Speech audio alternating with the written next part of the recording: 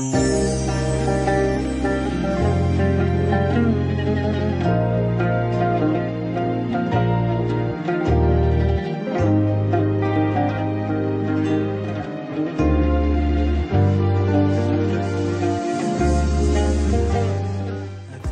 عليكم ورحمة الله وبركاته.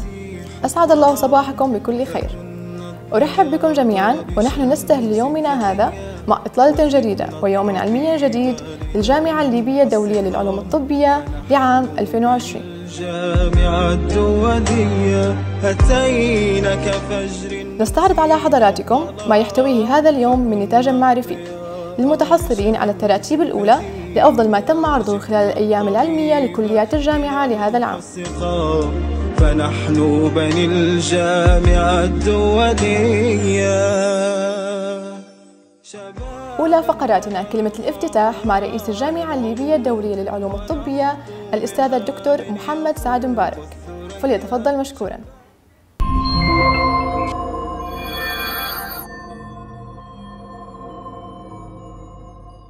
بسم الله الرحمن الرحيم، والصلاة والسلام على أشرف المرسلين.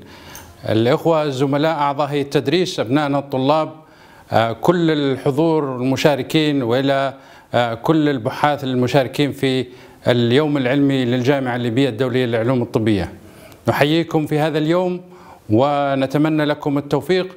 بالتأكيد هذا الحدث العلمي الذي يبرز نتاج وأعمال البحث في الجامعة الليبية الدولية للعلوم الطبية هذا العام له وقع خاص.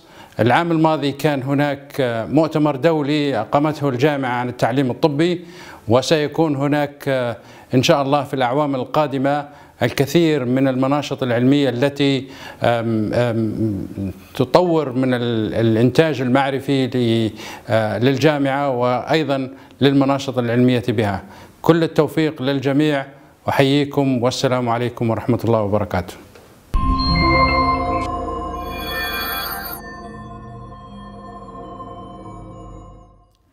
مقدمة عن البحث العلمي الطلابي في مؤسسات التعليم العالي بعنوان Undergraduate Research is the Pedagogy for the 21st Century، يقدمها الأستاذ الدكتور عادل التواتي وكيل الجامعة لشؤون التعلم.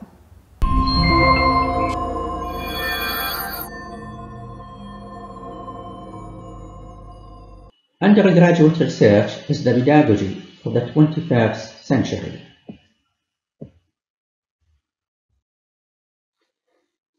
We are going to talk about the impact of research on students, teachers, and the institutions. Then we'll move to talk about the phases of students' development in acquiring the research skills throughout their studies. And then we will talk about the importance of integrating research teaching into the curricula, and talk about the classification of the curricula based on the degree of participation of students in the research activities. I would like to read these two quotations to show how important research is in higher education institutions. The ecology of a university depends on a deep and abiding understanding that inquiry, investigation, and discovery are at the heart of the enterprise. Whether in funded research projects or in undergraduate classrooms or graduate apprenticeships, everyone at a university should be a discoverer, a learner. Research and inquiry is not just for those who choose to pursue an academic career. It's central to professional life in the 21st century.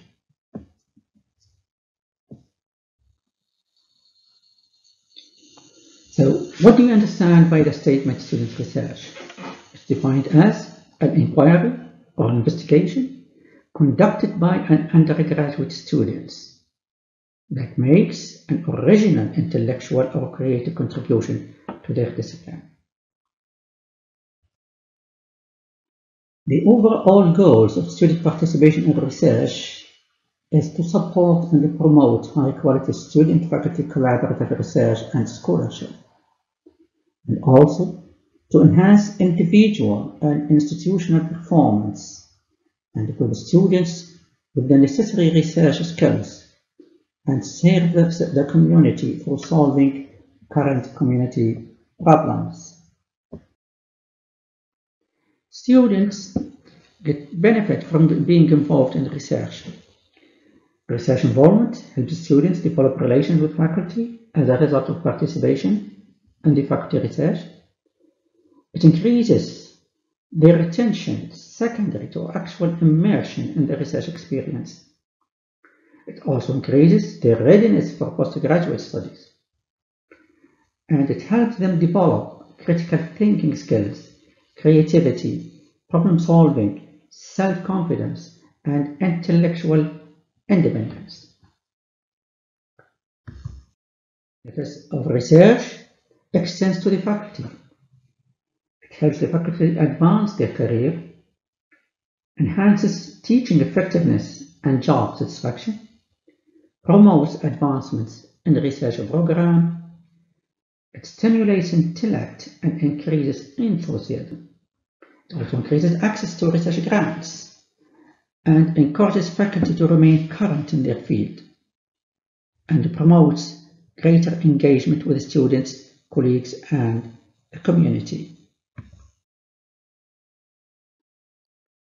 A university is a school which is doing research. So a university, to be recognized as such, it has to do research, it has to be involved in research. And implementing and conducting research in the university is likely to produce some benefits to the university. It enhances international ranking. It enhances intellectual vitality of the institution, attracts talented faculty and builds research programs, attracts engaged students and community interests. It brings external funding, which can be used in purchasing new equipment and facilities. It encourages innovative and collaborative curricula, and it promotes engagement with national trends in higher education and in new research directions. There are different levels of participation in higher education research that students can experience as they take increasing control over the research process. 5 levels of student participation in research have been proposed. At level 5, student-initiated decisions heard with university staff. Students frame their own inquiry at this level and carry out the research, but all of this is done in consultation with university staff at a level determined by the student. This allows the student to gain ongoing feedback when they want it and allows them to develop a relationship with the university supervisor or mentor. This work is usually carried out for individual final year research, and the outputs can vary according to the context. For example, while the students may be compelled to produce a dissertation or thesis, their research could also be presented in alternative formats. For example, as research papers or through undergraduate research conferences. In the 4th level, students make all the decisions and do not consult with university staff. Some students adopt this approach to their dissertation or final project and choose to work unsupervised. This lone worker model may have produced more effective results if the student has received feedback during the process. Level 3, where staff initiated the work process, but decisions shared with the students. But students have a much greater role to play in decision making with respect to the development of the methods, reframing, determining courses of action, and taking responsibility for the outcomes and dissemination. An example is a module where the tutor sets up a series of consultancy projects with local community contacts for groups of students to work on. 2nd level, students are consulted and informed about the research. An example is where students join an existing staff research project, perhaps as part of a summer scholarship scheme. In some cases, The results of this style of tutor-directed research result in co-authored papers and allow students to work as a part of research teams. The research is heavily directed, but students may have the ability to influence the project and contribute to its dissemination. The lowest levels, students are assigned but informed. They are informed about the research and why they are doing it. An example of this level, frequently adopted as an initiation into the laboratory-based sciences, is where students carry out routine research tasks following established methods. For students to learn how to do research, research has to be integrated into the curricula taught to the students. All undergraduate students in all higher education institutions should experience learning through and about research and inquiry. For this to be possible, it can only occur if the experiences are integrated into the curriculum.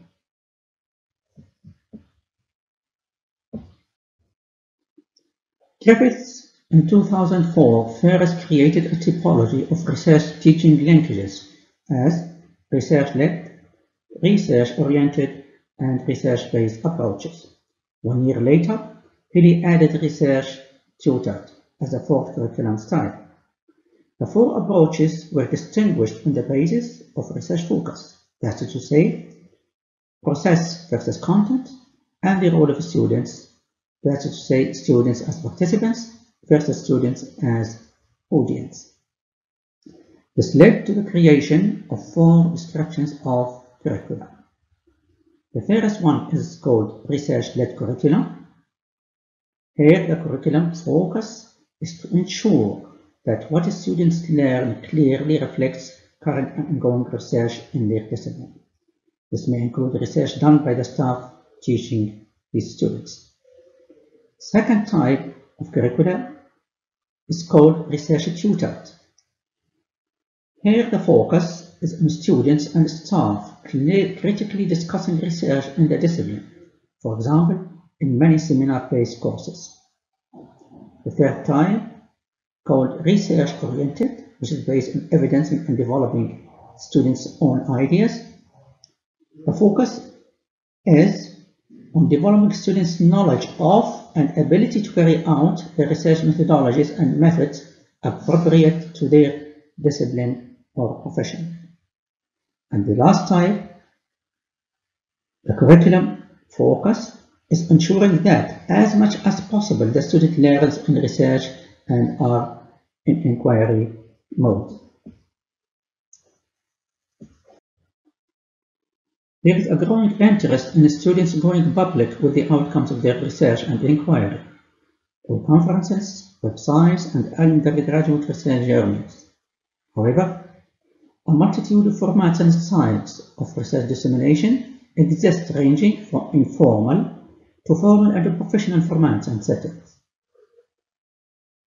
Examples like the blogs and video blogs, podcasts, online conferences, simulations, exhibitions, theater, poster and paper presentations, Wikipedia pages, web pages, consultancy reports, and face-to-face conferences. Each format has different levels of discoverability, access to new audiences, and longevity, and this fact can be used to great effect in tailoring research outputs to the most appropriate audience and level to match the style of work and maintain quality control. To summarize, universities should do research to be differentiated from other educational institutions. Involving students in research benefits students, staff, and the institution. All undergraduate students in all higher education institutions should experience learning through and about research and inquiry. Integrating research and curriculum brings us more towards research-based curricular structure. Thank you very much.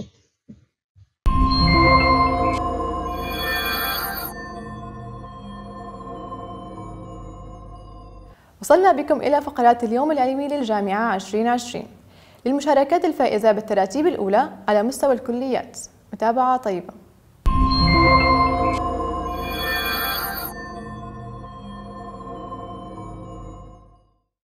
Hello everyone, I'm going to present to you this research, an evaluation of the attitudes of the healthcare nurses toward nanotechnology.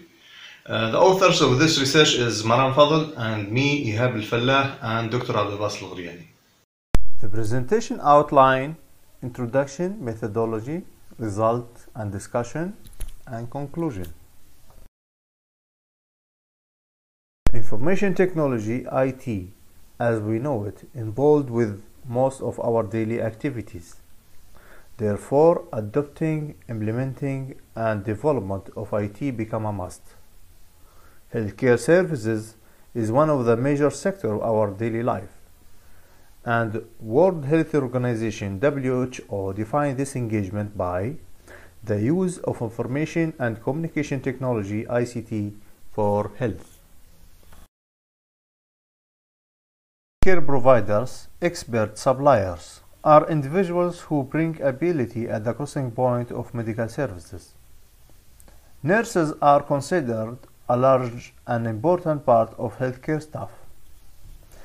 This research aims to measure the acceptance of nurses and their attitudes towards new technologies offered by information technology and health informatics in precise that might improve the overall quality and efficiency of healthcare services provided.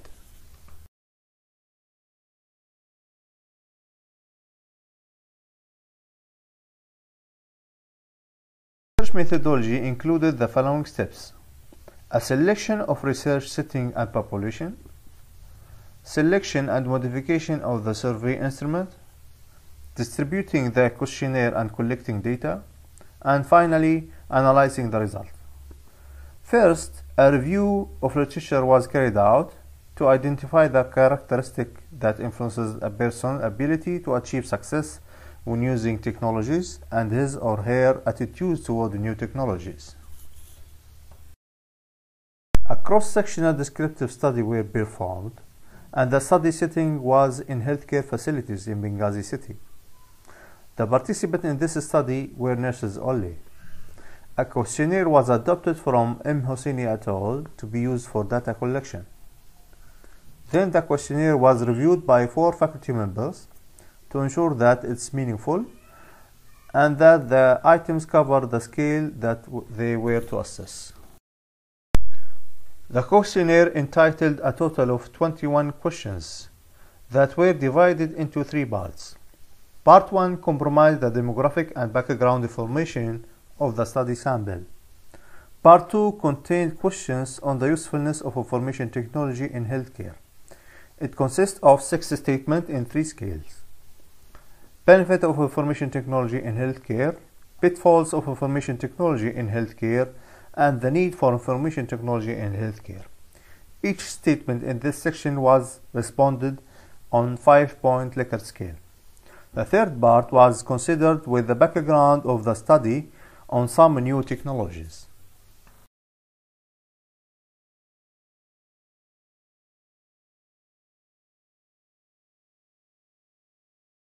A total of 100 questionnaires were distributed and 96 were returned, making the response rate 96%.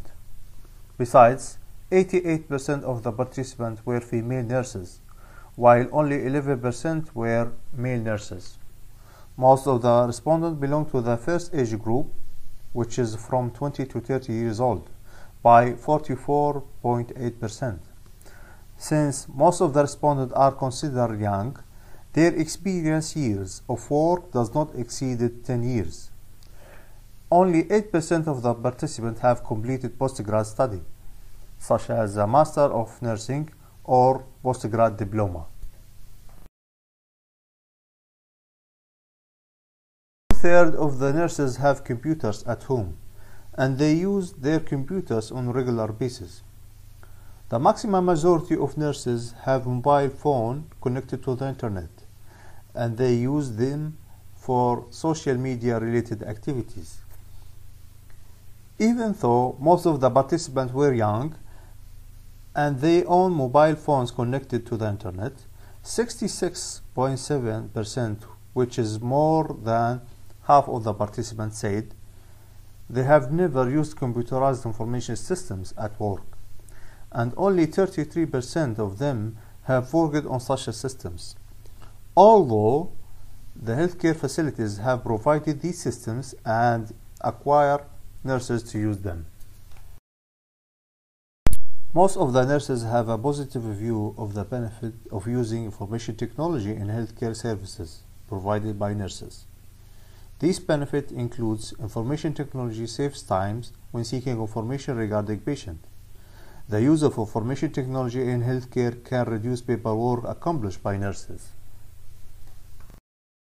In this table, we can observe the correlation between the highest educational level attained by nurses and their views toward the use of information technology in their field. Nursing diploma was the most frequent response, by 69.8%. The following tables demonstrate the correlation between whether the nurses have computers at home and their views of information technology. As the table clarified, most of the respondents do have computers at home, have a positive view about the use of information technology in their field, by 71.9%. When it comes to nurses' background on the new technologies described in the questionnaire, we can say that they have little to no background on the new technologies available to improve and facilitate their work activities in delivering healthcare services. This might be because of their educational level. In addition to that, they have never been engaged in any training programs. As for their acceptance, the highest percentage of nurses show a positive attitude for information technology in general, and they have the high acceptance to the new technologies because they understand that new technologies will make their work easier by reducing paperwork and saving their times. Furthermore, it will increase their job satisfaction, and they can see that the implementation of new technology is important for improving healthcare services.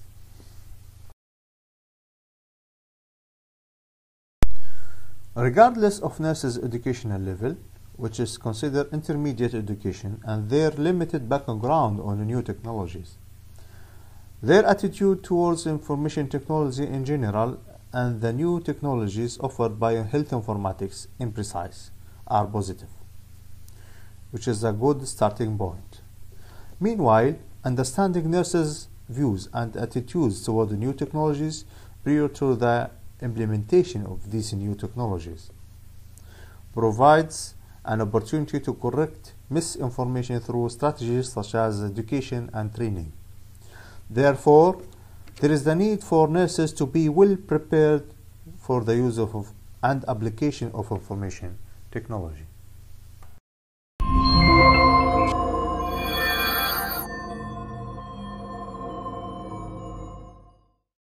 Modern medical advances in knowledge help millions of people live longer and healthier lives. We owe these improvements to decades of investment in medical research. This is an important and powerful quote that highlights the importance of investing in medical research. So on that note, السلام عليكم. اسمي يارا مسعود التهامي طالبة في سنة 5 في كلية الطب البشري. And today I want to talk to you about the researchers that were published from the Department of Surgery in Libyan International Medical University. The first paper was published on the 14th of November of 2019. It was titled Hospital-Acquired Surgical Site Infections at Al Jala Teaching Hospital, Benghazi, Libya.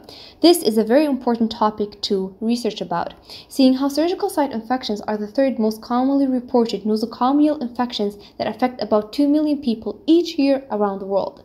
And it has significant repercussions on patients' health and significant financial effect as well.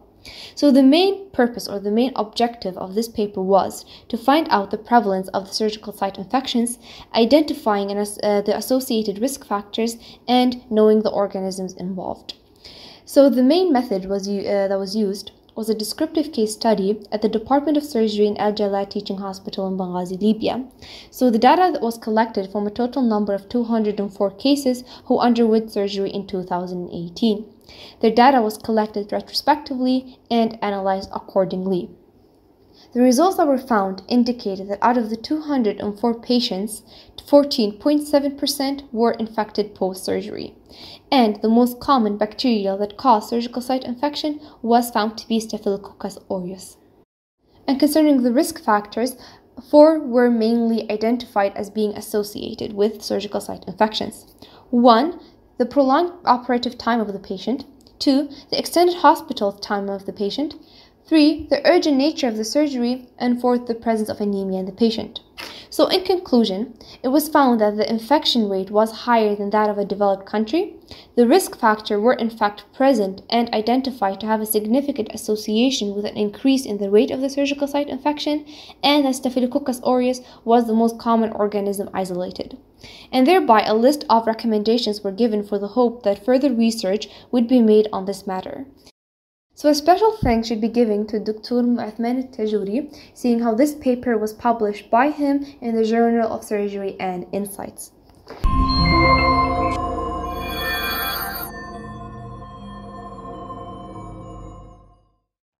Hello, my name is Sinan Adil Al-Tawati. I'm going to talk about a study that has been supervised by Dr. Alauddin bin Ismail and Dr. Abdussalam Matu. The study is cited with experts' opinion on the IT skills training needs among healthcare workers. Now, this is the outline of the presentation. At first, we're going to give a short introduction, then we're going to talk about the problem of the study, the importance of it, then the motivation, aims and objectives, methodology, then we're going to talk about the results and discussion, conclusion, and at the end we're going to give a list of references. Now, it's very common that technology that's used intelligently is going to improve the health indicators of people in many countries. Example of that, many countries like in Africa use GPS-based systems to track and pursue infectious diseases.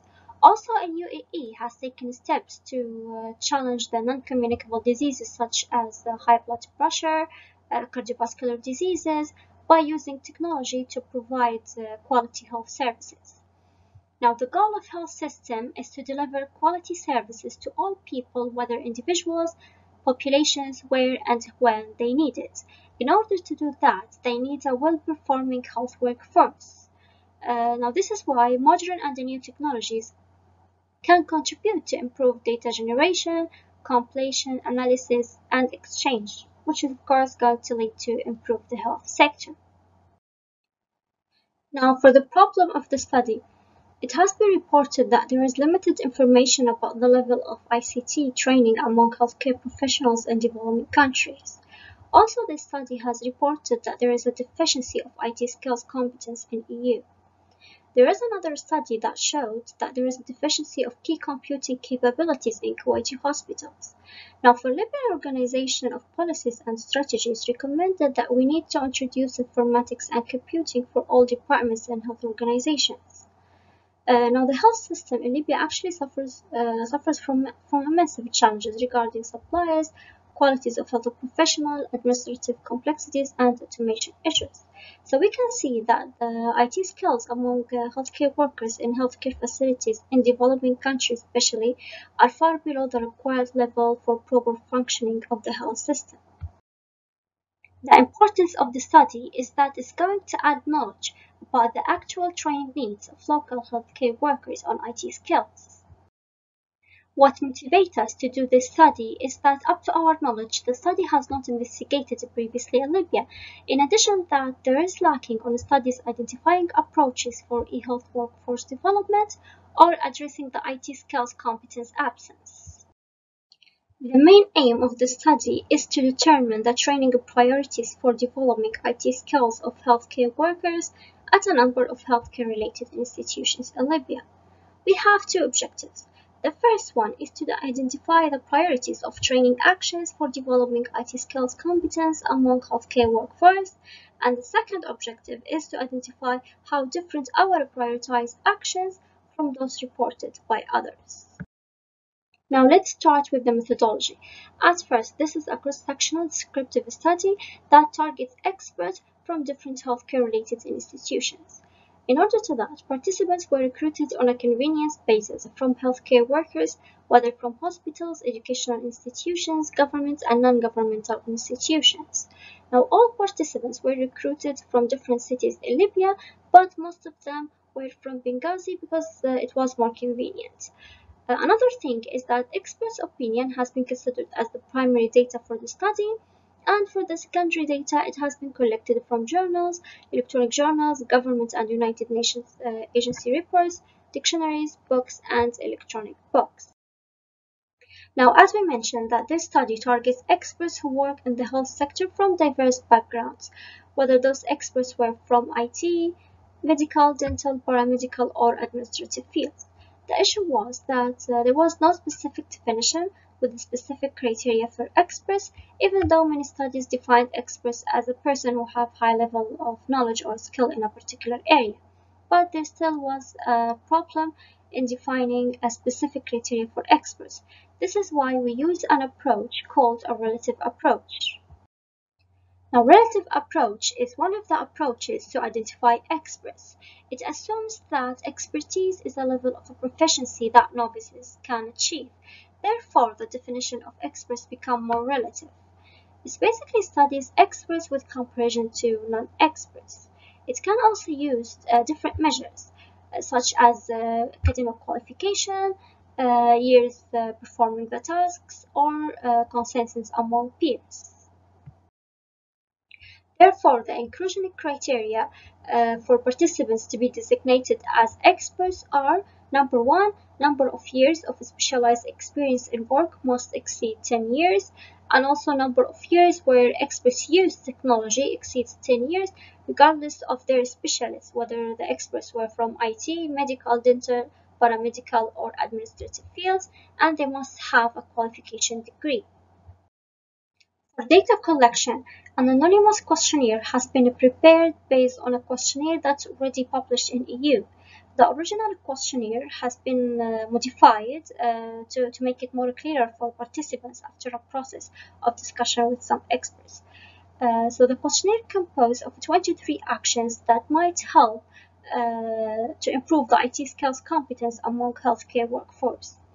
So the questionnaire composed of two main sections, which is the first section will be for demographic data, and the second section is for the prioritization of the 23 training actions. Each of the 23 actions had to be evaluated by each respondent 4 times based on 4 criteria, which were feasibility, effectiveness, deliverability, and maximum impact. These are the 23 actions from the questionnaire that had to be evaluated by the 4 criteria. But how we chose those 4 criteria? We chose them by a methodology called Child Health and Nutrition Research Initiative. It's basically a systematic priority setting methodology to identify research priorities. It has been reported that this methodology is the most frequent used method in research prioritization techniques. However, CHRI method includes a large number of independent criteria, but only limited criteria can be used based on different research needs. For our study, we only needed 4 criteria. Those 4 criteria were feasibility, effectiveness, deliverability, and maximum impact. What we mean by feasibility is that the action is in theory applicable and reasonable.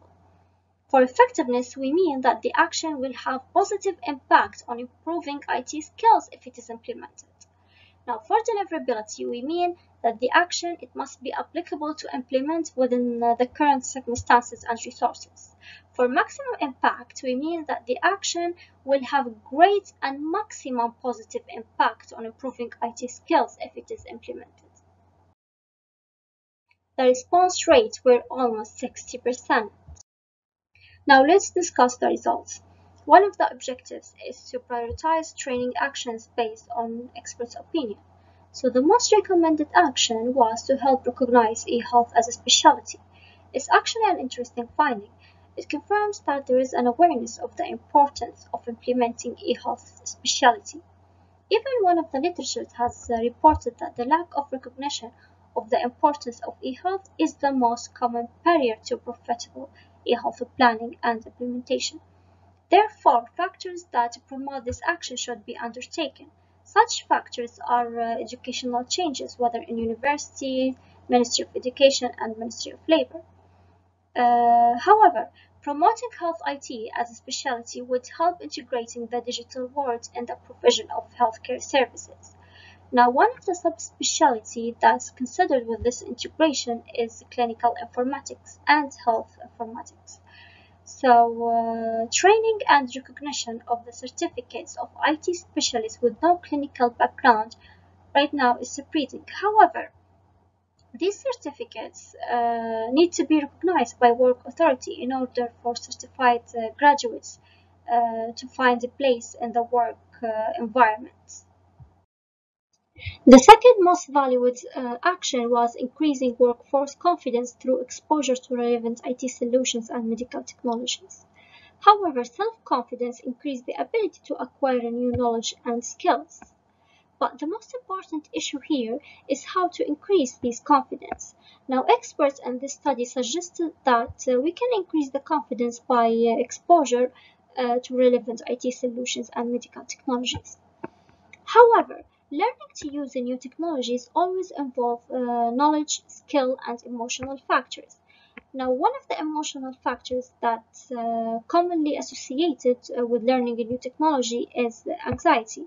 Now, this anxiety might result from fear of not knowing how to use technology, a danger of the technology, its improper use, losing of jobs, or breach of privacy.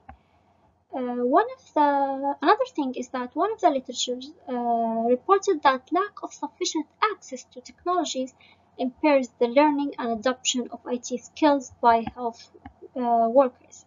Now, this human-computer interaction requires strategies to help facilitating it, and this might result in improving the acceptance and use of technologies in the health sector.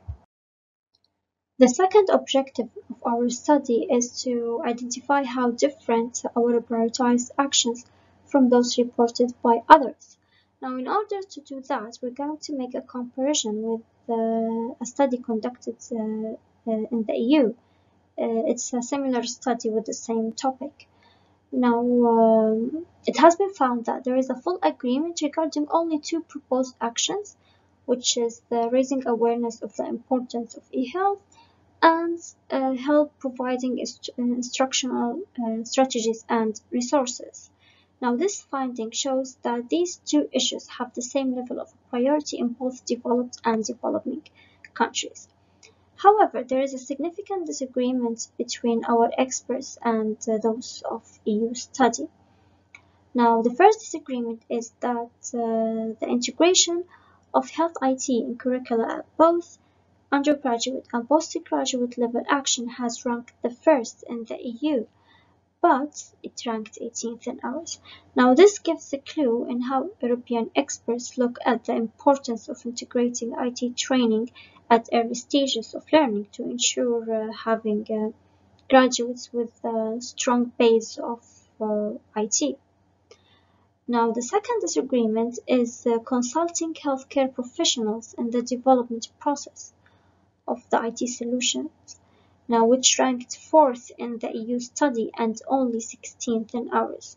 Now, this may indicate that the local experts did not give significant priority to such consultation, even though it scored a high value, scored about 82.2.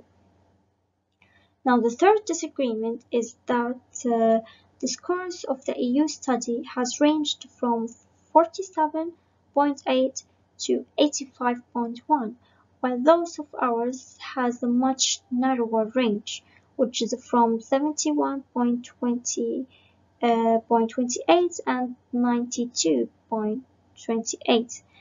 Maybe a possible explanation of this is that the EU experts were more decisive in the prioritizing process of the actions, while ours took at most plausible ones. This might be a reason.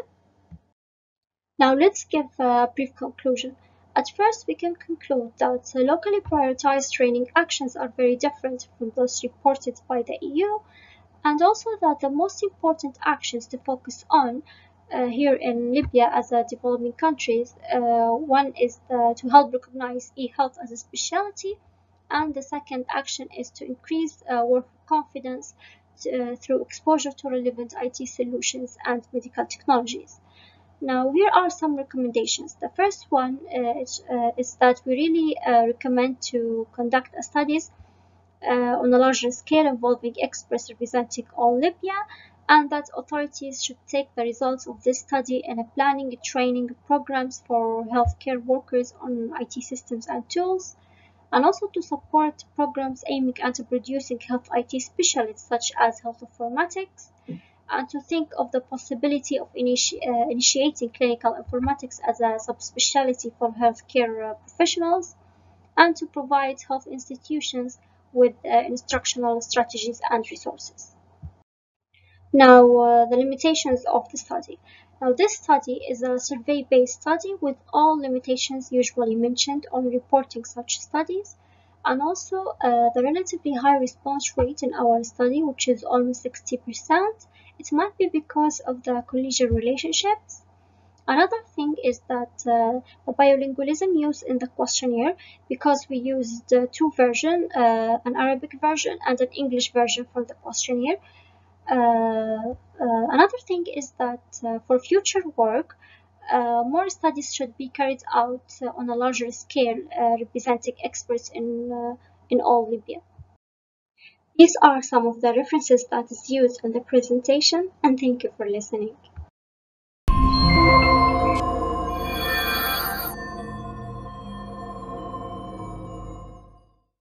Hello everyone, I hope you're having a good day. Today, me, Sarah Salahuddin Bishwayir, and my colleague Fatma Nasser Htaj, fifth year dentistry students in Libyan International Medical University, will be presenting our research with the title of Dental Anxiety Impact on Oral Health Related Quality of Life, a cross-sectional study in Benghazi, Libya. Our presentation consists of, first, an overview, the aims of our study, the materials and methods used, the results and discussion, the conclusion and recommendations, and finally, the acknowledgement. Starting off with an overview about dental anxiety or dental phobia. It is defined as the patient's response to stress that is specific to dental situations. Despite technological advances in modern dentistry, dental anxiety and fear of pain associated with dentistry remains common. It has been ranked the fifth among common fears in a general population. Also, the prevalence of dental anxiety has been the subject of innumerable surveys for many decades, as it varies from 5 to 21% of the general population, depending on the methods of measurement used. Dental phobia has several consequences. First, individuals with high levels of dental anxiety tend to have irregular visiting habits. This creates a vicious dynamic cycle in which the fear of dental treatment lowers the use of dental health, and oral health diseases reinforce each other. Second, anxiety or phobia has a negative effect on the dentist-patient relationship, as it can be the reason behind failure or complications for many dental procedures. Next, higher level of anxiety results in medical complications due to stress, such as syncope and cardiovascular accidents. Dental anxiety has many emotional and mental and psychosomatic consequences, as it interferes with the patient's individual well-being and substantially affects their oral health-related quality of life. High dental anxiety has been found to be consistently linked to poor oral health-related quality of life for many patients in several countries, including the United Kingdom, Germany, Switzerland, and India, based on previous research. Regarding oral health-related quality of life, it characterizes an individual's perception of how oral health influenced their life quality. This concept received a lot of attention from psychologists, and different instruments have been developed to measure it. There's lack of information regarding dental anxiety and its effect on oral health-related quality of life in the developing countries and in Arab countries. So the aim of our study was to collect data on the prevalence of dental anxiety and its impact on oral health-related quality of life among adults in Benghazi city. Our basic research design included a cross-sectional study involving a questionnaire of a randomly selected sample of Benghazi population. We distributed the questionnaire by means of Google Forms online and printed handouts on September 2020. The inclusion criteria were people aged 16 to 75 and Benghazi residents.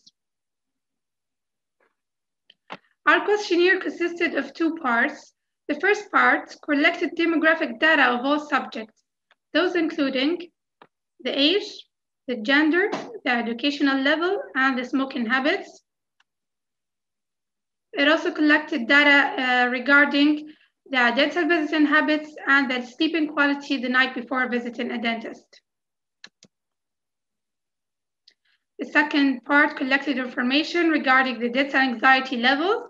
We used the Arabic verified version of the modified dental anxiety scale.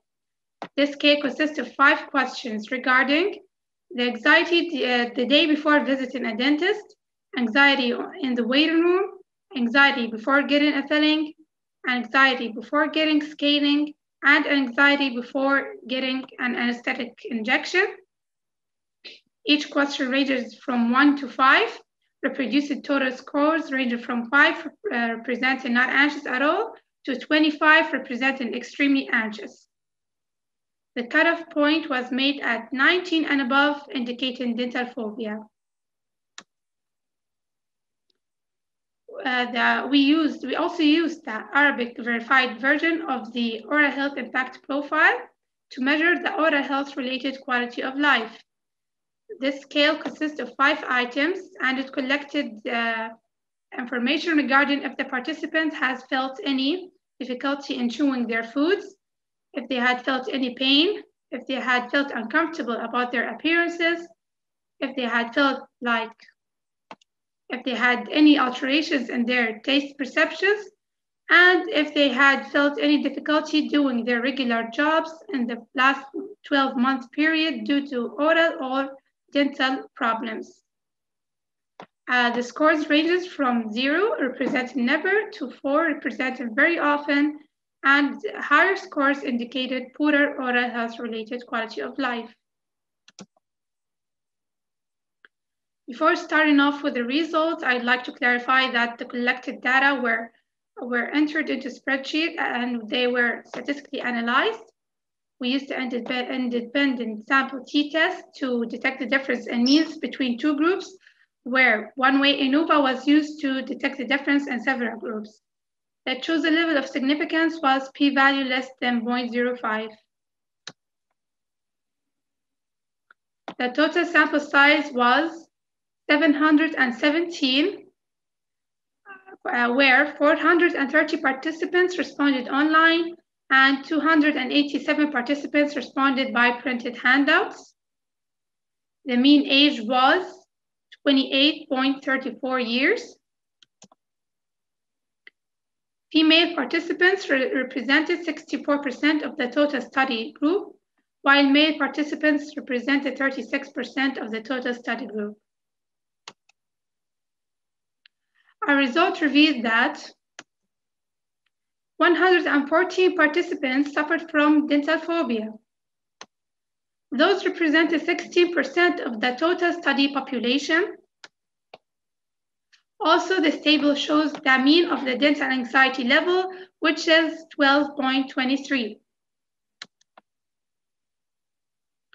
The phobic male participants represented 11% of the total male population, while the phobic female participants represented a higher percentage of 15% of the total female population.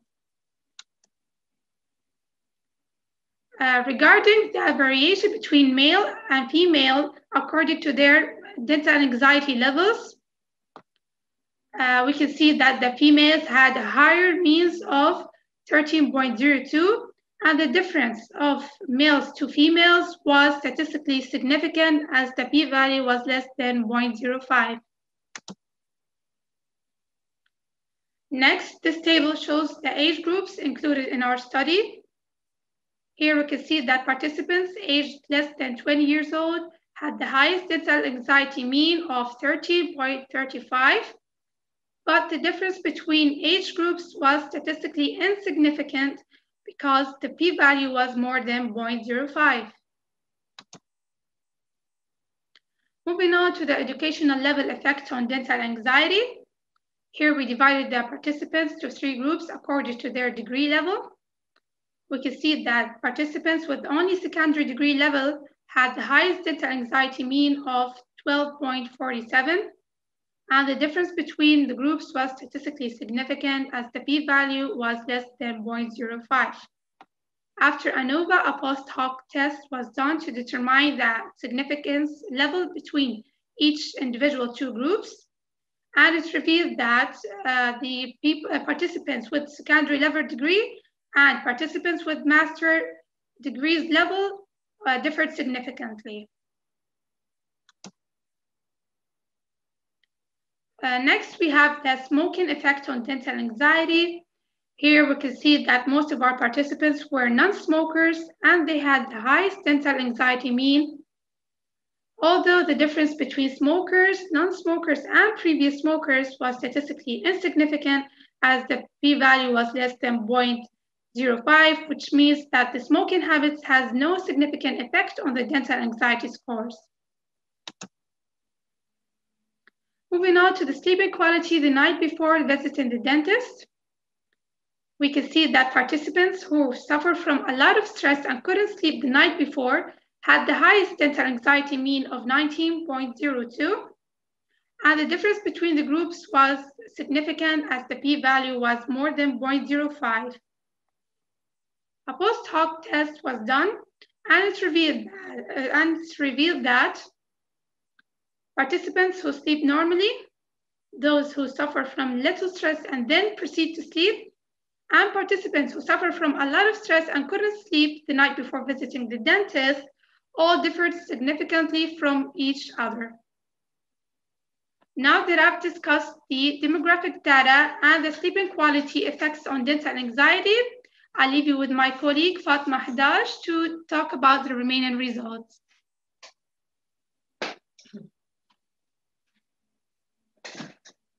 Hello, everyone. Starting to discuss the result of dental visiting habits and dental anxiety. Like what we see here, the highest response was for individuals visiting the dentist only when they feel pain. But the highest mean was for individuals who wouldn't go to the dentist and only take medication. According to ANOVA, the p-value are less than 0.5, which means that it's statistically significant. Also, the post hoc test was done, and there is a significant variation between patient routinely go to checkup and patient only when they feel pain, and patient which only take a medication and avoid visiting the dentist. And it was significant. So then the related dental anxiety and oral health related equality, when we divide our participants to 2 groups, phobic and non-phobic group, according to the modified dental anxiety scale and related to the oral health impact profile, we found that the highest mean was for phobic group, and it was less than p-value less than 0.5, and it was statistically significant. Now, discussion regarding dental anxiety. This study is carried out to assess the dental anxiety level in Benghazi. So the total mean was 12.23. And when we compare it with other studies, we found it's similar to studies conducted in Saudi Arabia and India. The prevalence of dental phobia between the population was 16%, which is more than studies conducted in the UK, but it's less than studies conducted in the US by whites. Starting to discuss the result of our study, which shows there's a significant variation between females and males according to their mean.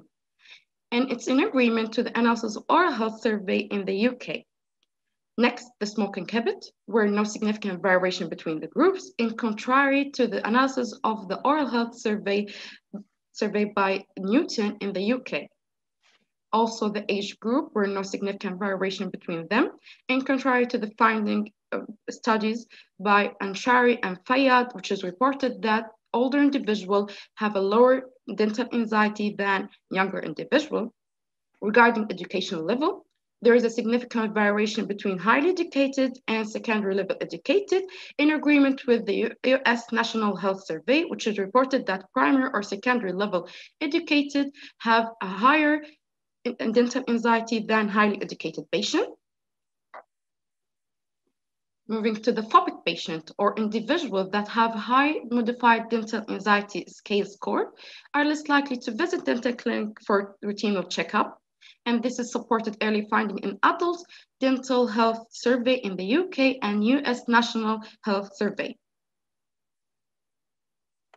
Moving to the open-ended question that we did in our survey, asking about the reason that scares you from your dentist or from visiting the dentist, the highest percent was 22.2 for anxiety toward injection. And it's when we share about it, and we found that it's in finding similar to the Danish adult in Saudi Arabia, followed by fear of pain, which is scored 18.1. The third highest percent was for scared or anxiety toward sound of rotary dental drills, 13.5.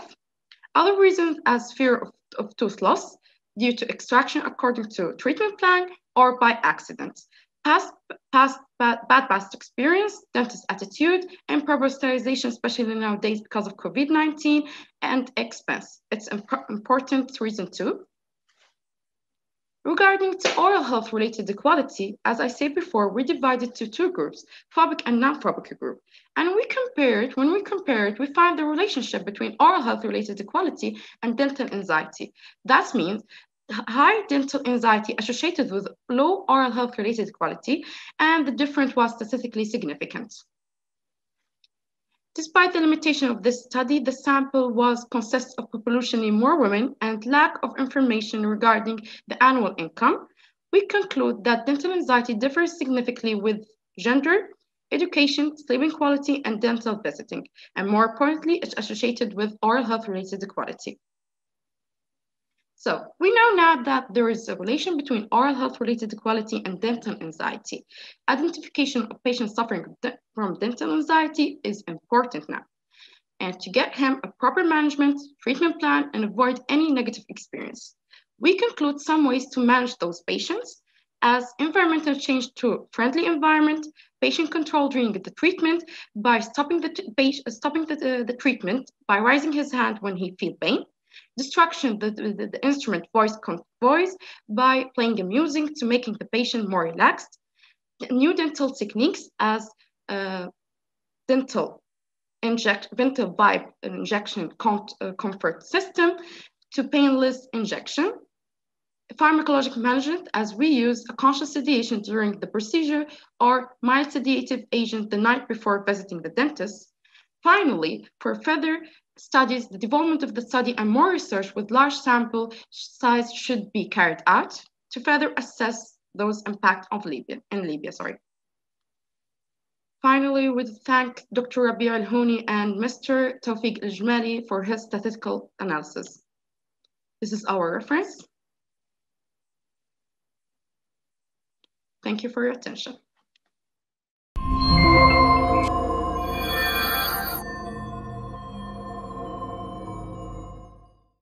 Good morning. The title of this presentation is Quality Evaluation of Pharmaceutical Products of a Certain Company Available in the Libyan Market, under the supervision of Dr. Zahra Abu Zariba and Dr. Nuha Al-Mabrouk. It will be presented by me, Nabila Abd Salam, Wala Ibrahim, and Fatma Mahmoud. In this presentation, we will go through first introduction, aim, methods and materials, results, last but not least, discussion, and finally, the conclusion and recommendations. Quality control is considered one of the most important aspects in the manufacture of pharmaceutical products. meeting and maintaining the defined specifications of various aspects of the manufacturing process, defined by the standards as per official pharmacopoeia. The pharmaceutical market in Libya suffered poorly since 2011 due to the lack of oversight, regulation, and inspections on the pharmaceutical imports, which resulted in the exposure of Libyan general population to pharmaceutical products that do possess a proof of origin that can be verified and traced. The aim of this study is to determine whether generic drugs from X company, which are distributed in the Libyan market, are pharmaceutically equivalent to the standard in the recognized pharmacopoeia or not. Methods and materials. The products were evaluated by using official and non-official pharmaceutical quality control tests according to the British Pharmacopoeia. And then the medications that were evaluated. The first drug is the glibenclamide, is an oral antidiabetic drug used to treat non-insulin dependent type 2 diabetes. The second drug is Votrix, which is diclofenac, used to relieve pain, reduce swallowing, and ease inflammation in conditions affecting the joints, muscles, and tendons. Now, continuing with my colleague, Wala. Tests that we carry out on this study. Firstly, the hardness test is a laboratory technique used by the pharmaceutical industry to determine the breaking point and structural integrity of tablets. Then, disintegration test, which is used to determine the time that tablets take to disintegrate. In addition, dissolution test was performed to measure the extent and rate of solution formation from the dosage form, such as tablet and capsule. The content uniformity test is a pharmaceutical analysis parameter for the quality control of capsules or tablets.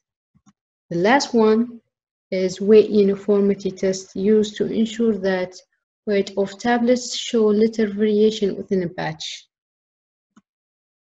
Looking to the table, the results show that both drugs passed on weight uniformity test where the sample percent of deviation were less than 7.5%, and disintegration test as time for both drugs was within 15 minutes.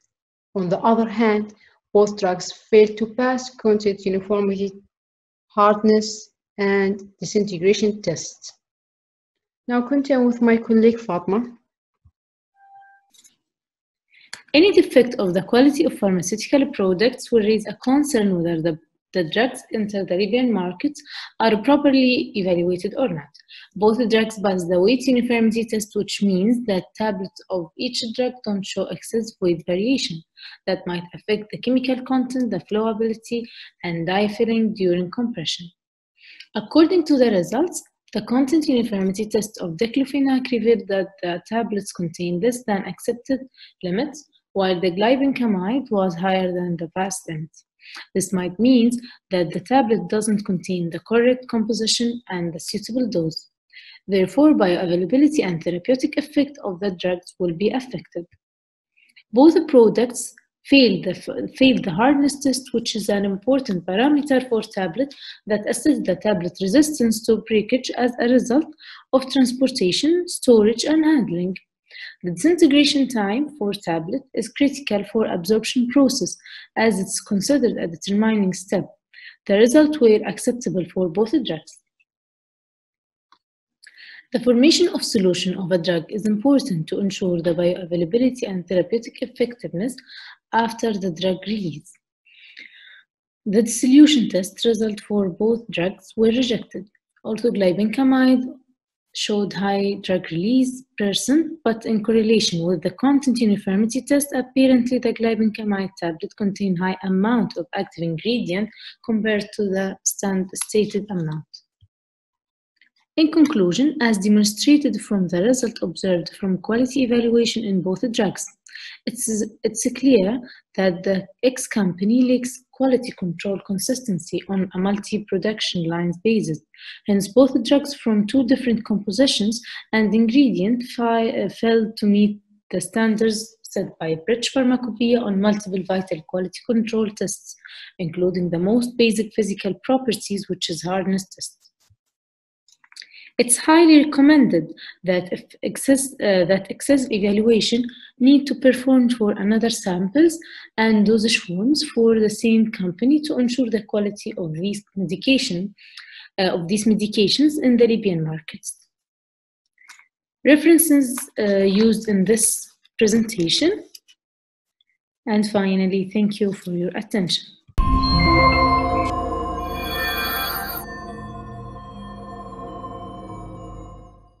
Okay, so the research was under the title of immunoglobulin isotypes, C3 and C4 complement components, absolute eosinophils, and allergen-specific IgE as biomarkers correlated to preschool wheezy children. As an term of introduction, or background on wheezing. Wheezy chest is a common problem among preschool children, and it represents a common disorder characterized by airways obstruction. Almost 30% of children, their parents report such a problem before the age of 3, and 50% of children, their parents also report having problems before the age of 6. Now, when wheezing occur for the first time, it seems to be appeared by some sort of a viral infection, or it's known as the common cold. In this condition, the patient will be diagnosed with bronchiolitis if a respiratory disorder takes place. Now, wheezing can be classified into under two categories: unremitting and episodic wheezy or wheeze. The etiology or the causes of course, are inflammatory, maybe at the first time, and that would be involving T lymphocytes, activated eosinophils, and mast cells. Yes, the role of allergy and the development of asthma. During childhood, wheezing is considered to be a heterogeneous condition. Some children will manifest asthmatic symptoms in that age, and that what caused or what to be noticed that a lot of cases develop asthma in the adulthood, which came into concern regarding that area. The question of the study was, will these young individuals develop asthma later on in life or not? That could appear from their condition and by the lab analysis within this age as a young learner. Sorry, as a young individual. Okay. As the title was mentioning, the study was about immunoglobulins. Let's say all of them. Immunoglobulins are antibodies. They're presented in the milk and colostrum of all lactating species. And they're listed as following. For example, number 1, immunoglobulin A is considered to be the second most important one after immunoglobulin G. Immunoglobulin G is the most abundant one. It represents maybe 75% of the total number of immunoglobulins in the entire body. Immunoglobulin M, which starts to appear, or actually the first to appear by the second trimester, sorry. Yes, it's recognized to be the first immunoglobulin found in this stage. Immunoglobulin E, which is a biomarker for the allergies that children have at this age, is considered to be elevated. So it represents that people at this time are having some sort of allergy. Okay, what was included in this study as well are the complement system. Now, the complement system consists of almost 20 proteins. What was considered in this study were C3 and C4, complement 3 and complement 4. Complement 3 is, of course, made of alpha and beta chains. While complement 4 activation occurred by splitting into two parts, B and C4A. What was included in this study, and it was a very recognizable marker, was the eosinophilic count. Now, patients with respiratory distress happened to be found with an increased number of eosinophils. So we wanted to dig on that too and see what or if it was related to these patients. Okay, the aim of this study now, as I mentioned, all of these markers, including immunoglobulins, complements, eosinophils, were all highly related to those who have allergies. So we wanted, or the study wanted to test them all and see if it's possible to find these biomarkers elevated with those who suffer from such a condition. So the study hypothesizes that immunoglobulin A, E, M are gonna be elevated with those with recurrent wheezy chest attack. However, immunoglobulin G will be decreased. And again, C3, C4, and eosinophilic count will be increased with those who have this condition. Those were the hypotheses of this study. Now, the results might agree or disagree with that, so we're going to see further on. Regarding the materials and methods were used in this study, the type of study is a case-controlled study, as there was two groups compared to each other, the patients and the controls. Regarding the ethical approval, university's committee ethical approval was obtained by February the 10th, 2019, and Benghazi Pediatric Hospital approval was obtained by the 30th of March, 2019. All of the participants, including controls and patients, they came with their relatives or parents. So they signed an approval paper for the blood withdrawal and for the results to be published on a study later on. Samples collection, the number of the cases were randomized, 73 cases. 52 of them were patients, were in a critical condition of having respiratory distress, and the other 21 were controls, totally healthy kids, just to compare the results to each other. The material and equipment used, EDITA tubes, 3 milliliters, radial immune diffusion plate, RID, for immunoglobulin G, A, M, C3, and C4, Euroimmune Total IgE kit, Euroline Inhalation Middle East kit, Caltech for CBC, and EMB ELISA was used as well. These are some figures of the materials used. The statistical analysis and tests were done on an application or software on Windows called Minitab. and these tests were divided into descriptive and inference. Now, the descriptive, of course, the term is self-explanatory, while the statistical inference was divided into correlation, one-way ANOVA, and t-test.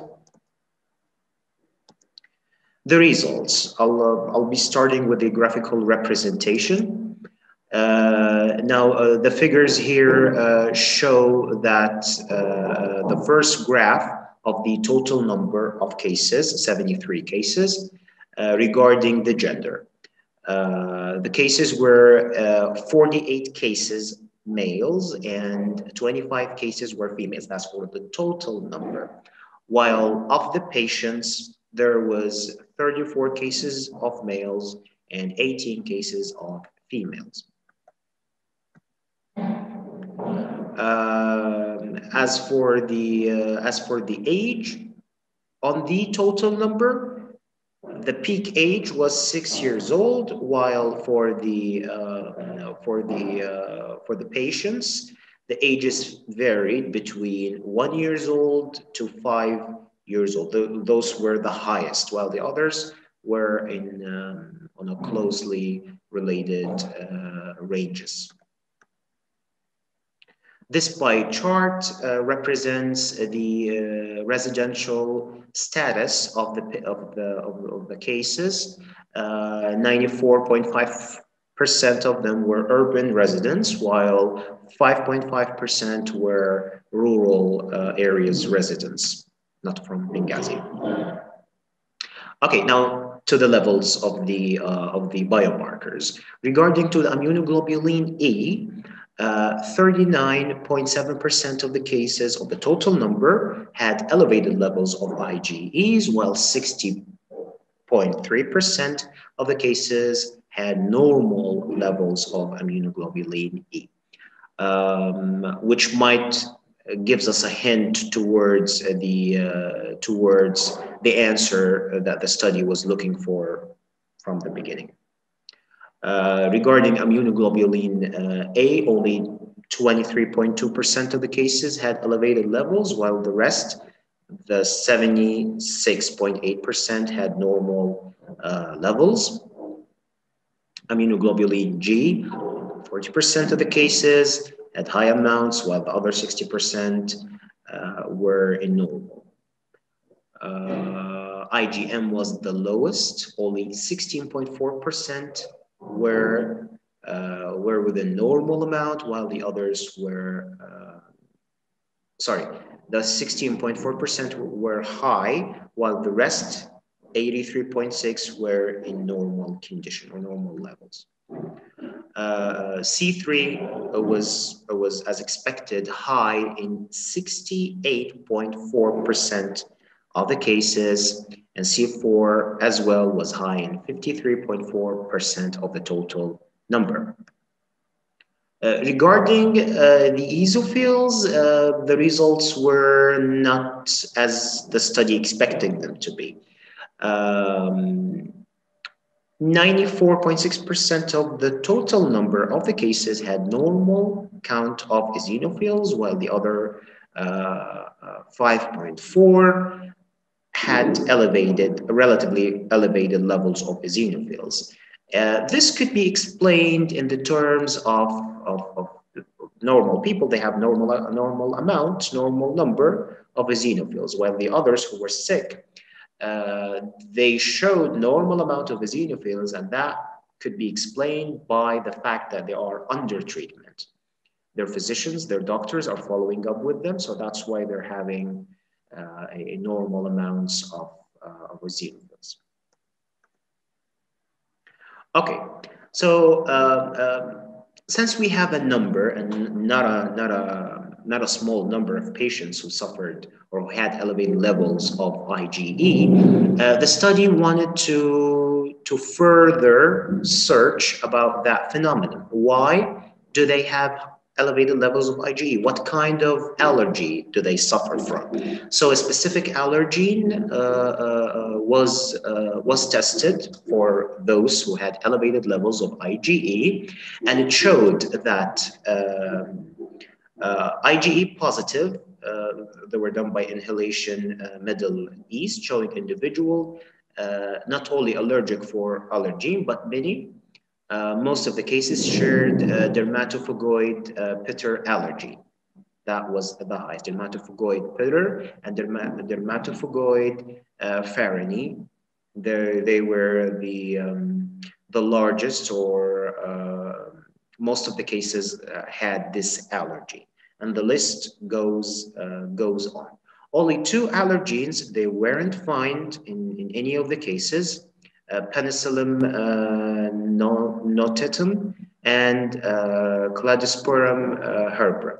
These 2 allergens weren't found in any of the cases. Coming to the statistical part. Now, regarding the correlation, immunoglobulin was related to all of the other factors. IgA, G, M, C3, C4, gender, age, residence, number of attack, manifestation, family history, and eosinophilic count. Now, all of the correlations were insignificant to immunoglobulin, except for three, let's say, factors: the age, number of attacks, and manifestation. Age was significant, as the p-value was 0.005. Number of attacks were significant as well, with a p-value of 0.001, and so is with the manifestation, with a p-value of 0.002. Using the one-way ANOVA, IgE versus the number of attacks, the relationship was significant, with a p-value of 0.011. And so is with the manifestation. It was highly significant, with a p-value of 0.006. And so is with the family history, with a p-value of 0.019. Finally, there was, or a t-test had to be used in this study, comparing the normals to those who suffered from this condition of the wheezy chest. Now, the 2 groups tested to determine the controls and affected individuals. The controls were 21, and the affected individuals were 52. All 13 variables were included, except for all of the other variables were insignificant, except for immunoglobulin A, which showed a p-value of less than 0.001, which showed that it was highly significant. Number of attacks as well. The p-value was less than 0.001, highly significant. Manifestation, family history, and immunoglobulin, and all of these were significant, as their p-value was low. In conclusion, this study aimed to assess the correlation between immunoglobulins, all of them, IgG, M, E, and complements, levels of eosinophils, and development of wheezy chest. Insignificant correlation was with all variables except manifestation, number of attacks, family history, and most importantly with immunoglobulin E, meaning that those who suffered from such a condition had elevated levels of immunoglobulins. Furthermore, all immunoglobulins positive were tested for a specific allergen, and they showed that dermatophagoids, pitter, and dermatophagoids pharynx was the commonest among the other allergens. That's it for this study. I'm hoping for this study to win the first place, just for or just to show that good work like this was done in this very first place by the Libyan International Medical University, and it should go all over the world. That's it for today, and thank you so much.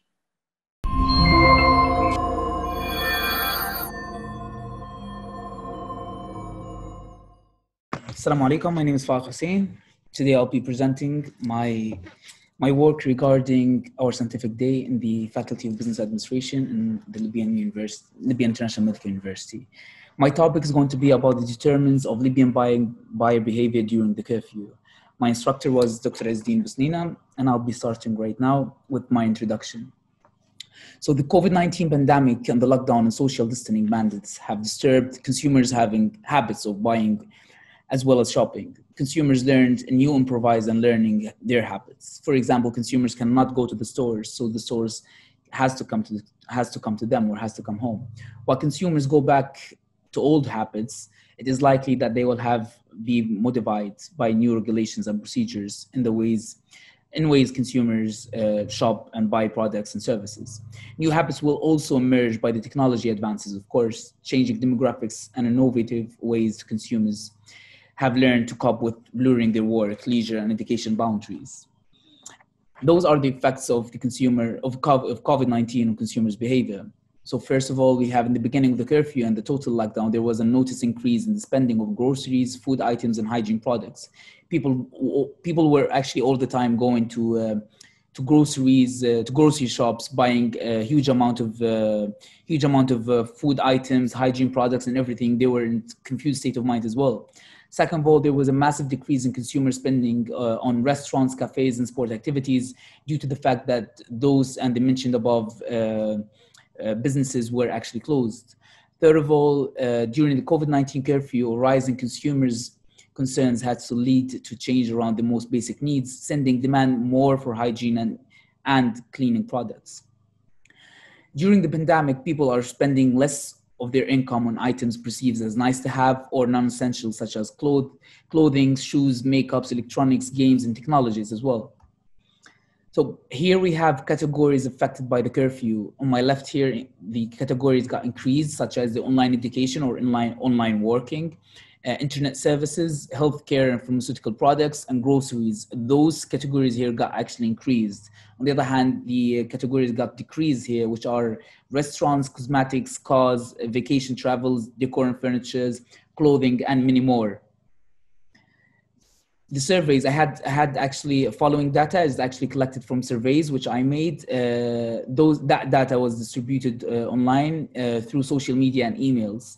And that survey actually focused on the following factors, which are products were bought during the curfew, usage of internet during the curfew, and the increase of online activity during the curfew, and personal concern about COVID-19. So the first question in the data was, in the survey, what are the most products that you have bought during the curfew? So here we have the numbers as well, which are groceries or food, 62%, cleaning products, 36%, hygiene products, on the other hand, got 78%, personal care, 24%, internet services such as recharging cars, 70%, cosmetics, clothes and clothing or electronics technology weren't actually in much of demand as well. Second of all, we have the help of internet during the curfew. 87.5% answered with yes. Third of all, which is extremely important here, that's an extremely important data here. The following users increased. Which of the following users increased since COVID-19 outbreak started? So the using social media got 87%. Watching live programming got 18%. Learning or practicing new habits, 20%. Watching movies or a series online, 50%, and many other games, many other activities such playing games on mobile devices or tabs, playing games on computer as well, or reading books and magazines as well. The fourth sector of the surveys was talking about the factors concerning the consumers regarding COVID-19. So here the inability to see friends or family was 11.3%, impact on economy was 17%, and the others, here are the factors that people were actually concerned about. Most of them were actually very, very dangerous, as it tells you an indication about the consumers and how do they actually think, such as the impact on my job or security, or schools are being closed during the pandemic. These are the scores and the surveys. As we go here, this is the data analysis. This is the third section of the data analysis, which is extremely important. So the third section of the survey is concentrated on the media consumption. So a great number of consumers, which is 87.5%, have increased their usages of social media, and half of consumers, 50%, have increased their consumption of watching series or films online since the pandemic started. So the consumption of playing games or mobile devices and tables showed a great number or great increases as well. But even non-digital media types like magazines and newspapers are seeing an increase in usages. While consumers may not be out and physically, there are still numerous opportunities for brands and retailers to connect with them through various media types. Those are the results and discussions. In mid-March 2020, lockdown was declared by the government, and suddenly changes occurred in the consumer behavior. After declaration of the first lockdown, all shops of essential commodities were crowded with consumers. It became difficult for the shopkeeper to manage a huge crowd, crowded with consumers, sorry. It became difficult to shopkeepers to manage a huge crowd who came to purchase essential goods. And as well as rumors were widely spreading through the social media. Nobody actually tried to say that's true, that's not. So rumors were everywhere. Nobody actually had a way to filter such an information for us. Consumers were in confused state of mind as well, due to the shortage of goods in markets, such as facial masks and many more. Governments, on the other hand, arranged more attention to fight against COVID-19, such as instructions and restrictions and regulations for entering the market and trying to purchase essential goods. So the findings here, number one, from the present research, it was observed that social distancing, of course, is one of the safeguards against COVID-19. Number two is, during the research, it was found that in the lockdown period, consumers' behavior was highly actually susceptible. Number three is, from the study, it was found that different factors were affecting consumers' buying behavior and lockdown situation as well. And it was also found that the government has attempted to build wider communication bridges to create awareness among the consumers.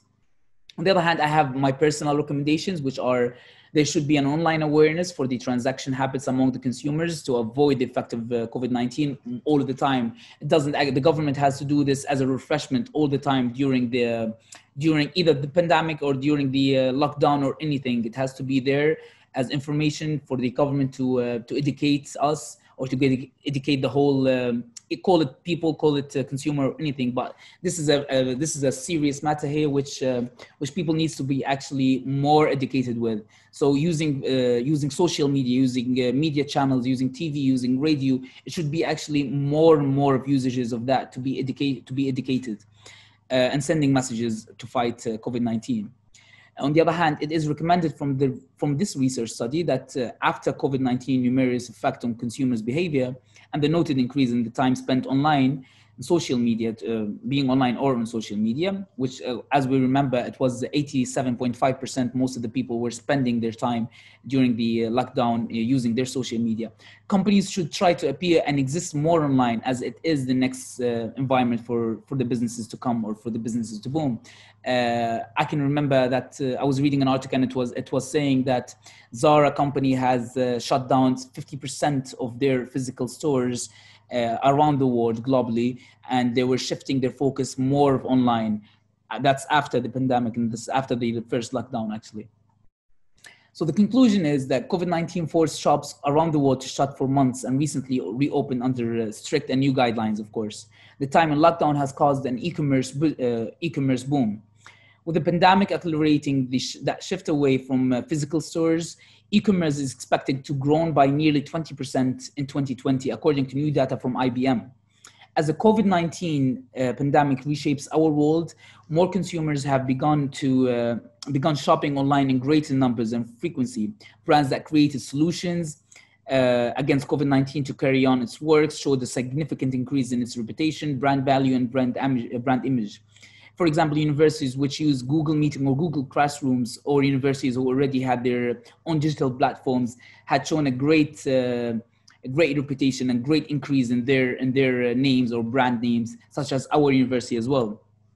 So customers are trying their best to adapt to strange times without a lot of footholds in shifting their behavior as a result. On the other hand, businesses are facing much of the same uncertainty, while trying to support their customers' wants or needs or their own. E-commerce could be the next zone for lots of firms to be on the race for business world. Those are my references here, and I would like to thank you all, and I would like to give a special thanks actually to all universities for sharing such an opportunity with us. Thank you so much.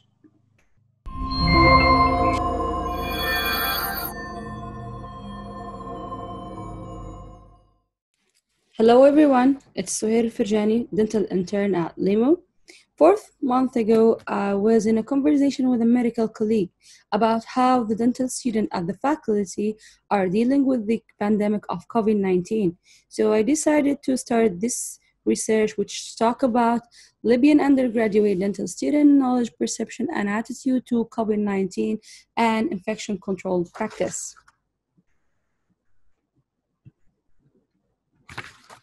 Pandemic of COVID-19 has led to global crisis. The rapid surge of COVID-19 disease has not only raised the widespread of public health concern, but has collapsed the world economy. It has brought immense strain on social stability and global health system, particularly challenging the healthcare workers, including dental care professionals. It is therefore critical that prudent information should be relied to healthcare professionals in the time of this global crisis. This study investigated the knowledge and attitude of dental faculty toward the COVID-19 disease. It's a cross-sectional study that was conducted on the faculty at LIMO from the period of 15 August to 6 November of 2020. An online survey questionnaire was administered through an electronic mail to the faculty member. All the interns and undergraduate students were briefed about the context and purpose of this research. The study instrument was divided into 3 parts. The first section of the survey constituted of demographic questions inquiring about the gender designation. The second included 13 research questions pertaining the participant knowledge regarding the COVID-19 disease, where yes or no options were provided for each question. The third part of the survey used a question to ascertain the attitude of the faculty member toward the COVID-19 disease on a 5-point Likert scale that was developed with balanced response and a neutral midpoint. The study tool assesses the awareness of the faculty by probing about the mode of transmission, prevention, treatment, and management of patients in dental setting. The score of knowledge assessment range from 0 to 13. The cutoff point about less than or more than 9. Insufficient knowledge and greater than or equal to 9 for sufficient knowledge. Attitude assessment was conducted and responses were documented on 5-point Likert scale. About the results, the overall mean knowledge score of the participants was 9 plus or minus 2.13. Sufficient knowledge was exhibited by 75.2% of the respondents, whereas 24.8% displayed insufficient knowledge. The study participants showed excellent knowledge for the stems that inquired about the mode of transmission, urgent dental care procedures, significance of personal protective equipments while the patient procedure, while examination, use of high volume suction, and WHO guidelines regarding oral hand hygiene. On the other hand, the knowledge was good to fair for the questions regarding the rubber dam isolation, uses of N95 on 95 masks for hand dentistry extraction protocol, antibiotic use, and screening. Lastly, inadequate knowledge was evident in reaction of two questions, one regarding safety of use of ultrasonic in COVID-19 suspected patients, and other was related to efficacy of 1% of hydrogen peroxide mouthwash as a pre-rinse. The mean attitude score was in a range of 3.07 plus minus 0.13. Overall, faculty showed positive attitude when asked about fear of getting infected with COVID-19, treating all the emergency cases, seeking patients' relevant medical history, asking about recent travel, checking body temperature, and avoiding procedure that cause aerosol production. Conversely, the most negative attitude was noted when the faculty was asked if they would like to volunteer their service and support a medical team in case of a future emergency. All the results showed no significant correlation of gender with both knowledge and attitude. The key result of the presented study, may be used to create awareness on designing efficient infection control measure of COVID-19.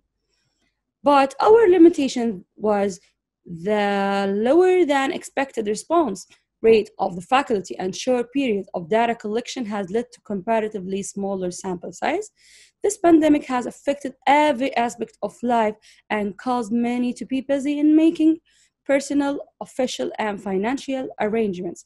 This could have been resulted in selection bias and sampling error, which may limit the ability to generalize our study.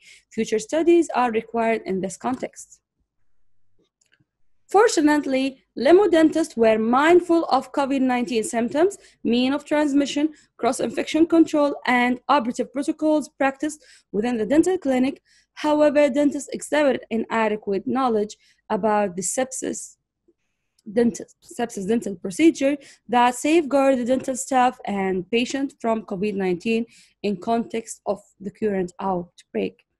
Our references are linked to this hyperlink if you are interested in them. So you can, this poster are going to be printed out and you can have a look on it. Thank you for your attention. I would like to see you in other scientific meetings. Thank you.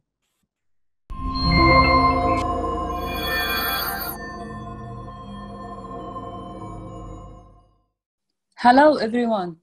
I would like to introduce myself. Fatma Mansour, Busofita 5th year PharmD student, with my colleague Sana Dweniz and supervisor Dr. Haneen Hussein. Our poster today under title, Weight Reduction Induced by Metformin is higher among diabetic patients than non-diabetic patients. Metformin is one of the most widely used medications in treatment of type 2 diabetes mellitus. Since its approval in the UK in 1958 and in the USA in 1995, with doses ranging from 500 to 2,500 milligrams per day. It's the first-line therapy for patients with type 2 diabetes mellitus, according to American Diabetes Association, European Association for Study of Diabetes guidelines. Only one randomized controlled trial of high-quality diabetes prevention program has been showed the metformin had significantly reduced weight in non-diabetic patients. Aim of a study, to compare the mean of weight reduction induced by metformin between diabetic and non-diabetic patients in Benghazi. Methods. Questionnaires were distributed and filled by diabetic patients at diabetic center. At the same time, the same questionnaire were distributed and filled by nutritionists at Adama Clinic in Benghazi City. Study period from January to March 2020. Total of 58 patients were included in the study, 32 women and 26 men. Well-structured questionnaire was distributed in Arabic language because all the patients were native Arabic speakers. Now, continue with my colleague Sanad Wanis.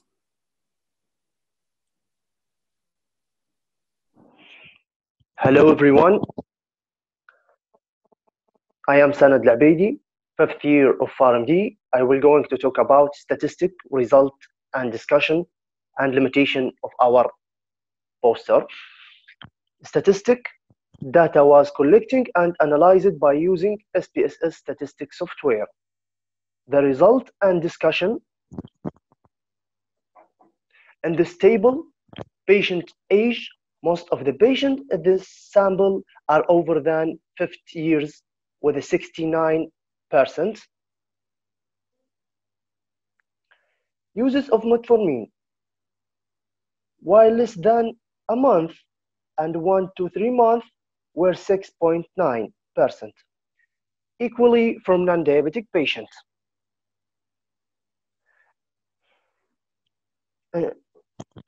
Weight reduction, diabetic and non-diabetic patients, the result showing that 50% from the patient lost from 1 to 5 kilograms, while 24% patients say that did not lose any from their weight.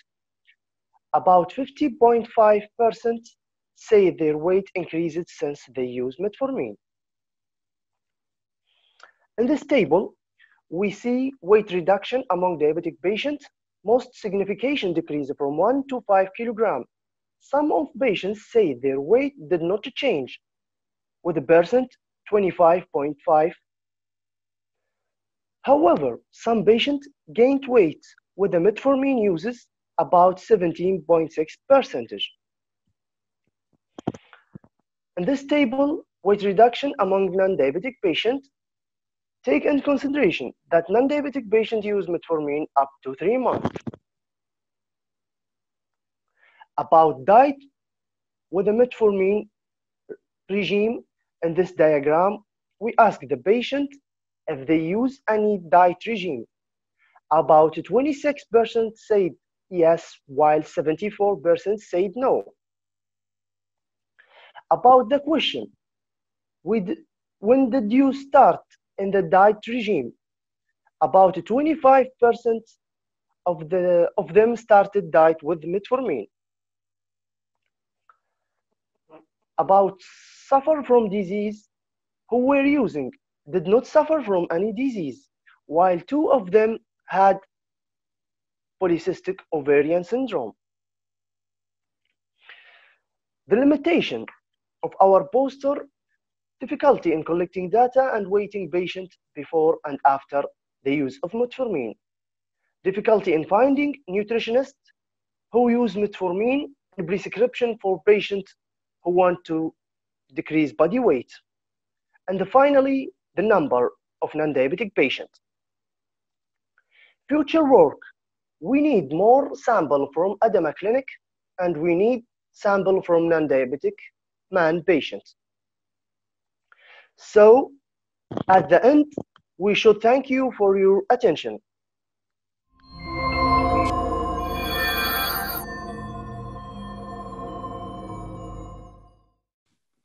Hello everyone, my name is Lubna Lashani. I'm a student in the Faculty of Business Administration, LIMO, and today I will be talking about the impact of COVID-19 on the banking sector.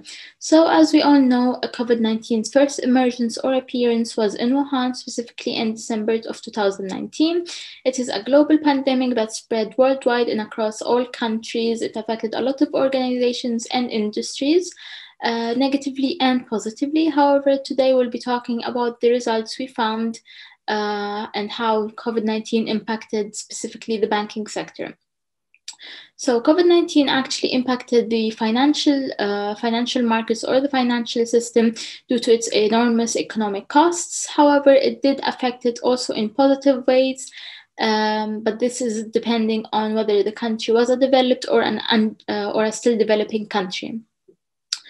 So the data was collected from analyzing and reading previous articles and similar articles on the topic or on a related topic, and also as well as conducting research and analyzing the data set of the MSCI, which is a financial organization and a global provider of stock prices, bonds, and other financial data. So we're going to talk about how the COVID-19 impacted countries and the banking sector positively and negatively. So first, we're going to talk about Libya and how it affected our banking system. And it did affect it in a negative way because customers or civilians were not able to use the services that the bank provided due to the COVID-19 and the quarantine we were in and the lack of the online banking system. So customers were not able to actually use the services that the bank provides. However, if you look at America, a developed country, there was already a online banking system, so customers did manage to do their errands and to benefit from the service that the bank provides. They were able to, for example, take loans online or purchase their stuff via Visa card or credit card on online stores. If we look at Europe, for example, they also managed to go through the crisis, or like some countries in Europe managed to go through that crisis, and their banking system was not that affected due to as well providing an online banking system that customers could use, where there was no human interaction needed. However, in a negative way, this impacted the employees that work in banks, as there was a high rate of unemployment due to employees losing their jobs because there was already an online banking system and civilians stopped actually going directly to banks to use the services provided. There was also a reduction in the organization's or the bank's value. As we said, customers stopped going directly to the bank to use its services, so everything was conducted online. There was not an actual value for the bank anymore because everything was to be online via apps or online stores and credit cards. There was no need for the bank to be an intermediary for those. So as a conclusion, the pandemic did affect the banking sector or the financial systems globally in a negative way. However, there are also some positive ways it did affect the banking sector in. For example, like it did help people to develop its technology and provide other ways. There were a lot of other ways for the civilians to conduct their businesses, and it did not just stop on the banking sector. However, they did find an alternative way, which is the online banking system. And in fact, this is my recommendation for here in Libya. We need to have an online banking system for us to conduct our businesses and day-to-day activities, instead of actually having to go to the bank just to use the services. This is an actual less costly way for the bank and the customers. It doesn't take as much time, it doesn't take as much cost. For example, the transportation to go there, it's less costly in terms of actually having to spend a lot of time in the bank waiting on the queues. And it is also a very safe way, and it lessens the risk of getting infected, as we don't need face-to-face or human interaction, a direct human interaction. And thank you for listening.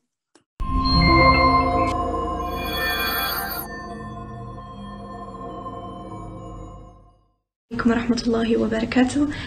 أنا خيرية شكري طرابلسي، متخرجة من قسم هندسة برمجيات بكلية تكنولوجيا المعلومات في الجامعة الليبية الدولية. أول شيء حابة نعبر عن سعادتي بمشاركتي وكوني جزء من اليوم هذا اليوم العلمي، وحابة نشكر الجامعة على أنشطتها المختلفة والمميزة. مشاركتي اليوم حتكون بمشروع تخرجي ألا وهو إيثار موقع إلكتروني خيري يختص بالأعمال الخيرية، وكان بإشراف الدكتور بلال الجبور، واللي حابة نشكره واجد إنه هو كان المساعد الأول في هذا المشروع. محتويات البرزنتيشن، أول حاجة حيكون في introduction بسيط للفكرة. ثاني حاجة ندخل مرحلة requirements. هنا حيتم تحديد الوظائف الأساسية اللي حيقوم به البرنامج الموقع. ثالث حاجة حيكون في مرحلة الديزاين، هي نحن نديرو blueprint أو خريطة عامة نتبعوها لتنفيذ الشغل.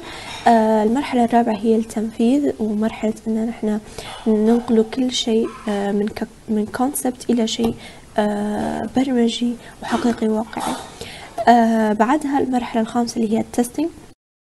الانترودكشن، زي ما نشوفوا التطور الملحوظ في الأونلاين شوبينج وكيف قاعد جزء من حياتنا اليومية، وفكرة أن اليوم أي شخص قاعد عنده أكسس للإنترنت بكل سهولة ويقدر يشتري أي شيء من أي مكان. الريفولوشن اللي صايرة في عالم الويب ابليكيشن والموبايل ابليكيشنز ولدت فكرة ان ليش ما الاونلاين شوبينج يكون عنده هدف اسمى واعمق من مجرد انك انت تشتري شيء وخلاص. جت فكرة ليش ما نديروا موقع نتسوقوا منه ونعرضوا حاجات للبيع، مثلا انا نكون حاجة انا مش محتاجتها ومع ذلك انا ندير في عمل خيري ونساعد في الناس المحتاجة. بالنسبة للبروبلم ستيتمنت، في مشاكل ساعدا بتمسك بفكرة اللي نحن قلناها، فكرة المشروع هذه، وإن نحن ننفذوه ونسعى إن نحن يصبح حقيقة ويقعد موقع بازار خيري.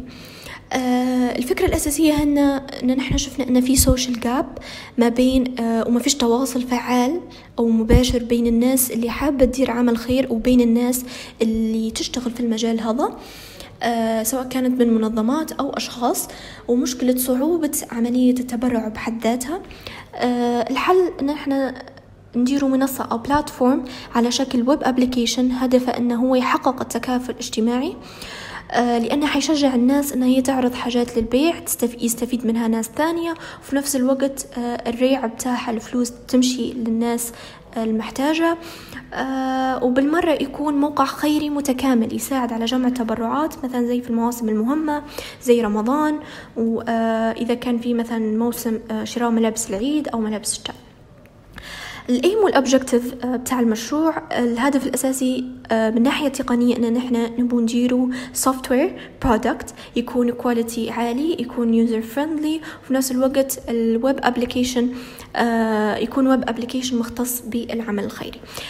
كيف نحقق الايم هذا؟ عن طريق عدة أوبجكتيفز، منها أن نحن نديرو انشيت للبروجكت، نديرو له دراسة، ثم نديرو نطبقوا أو ننفذوا الشغل عن طريق أن نحن نديرو مودلز وكود، وبعدها في الأخير حنديروا verification إن نحن كل شيء تمام معانا وكل شيء يطابق الواقع. بالنسبة لي الفيزيبيليتي ستادي هدف منها أن نحن نعرفوا هل يمكن تنفيذ المشروع يلاقي إعجاب الناس وتفاعل من الناس أو لا. تم إجراء إحصائية لعينة عشوائية من المجتمع الليبي، والإحصائية كانت أونلاين سيرفي لضمان وصولها لأكبر عدد ممكن من الناس ولشرائح عمرية مختلفة.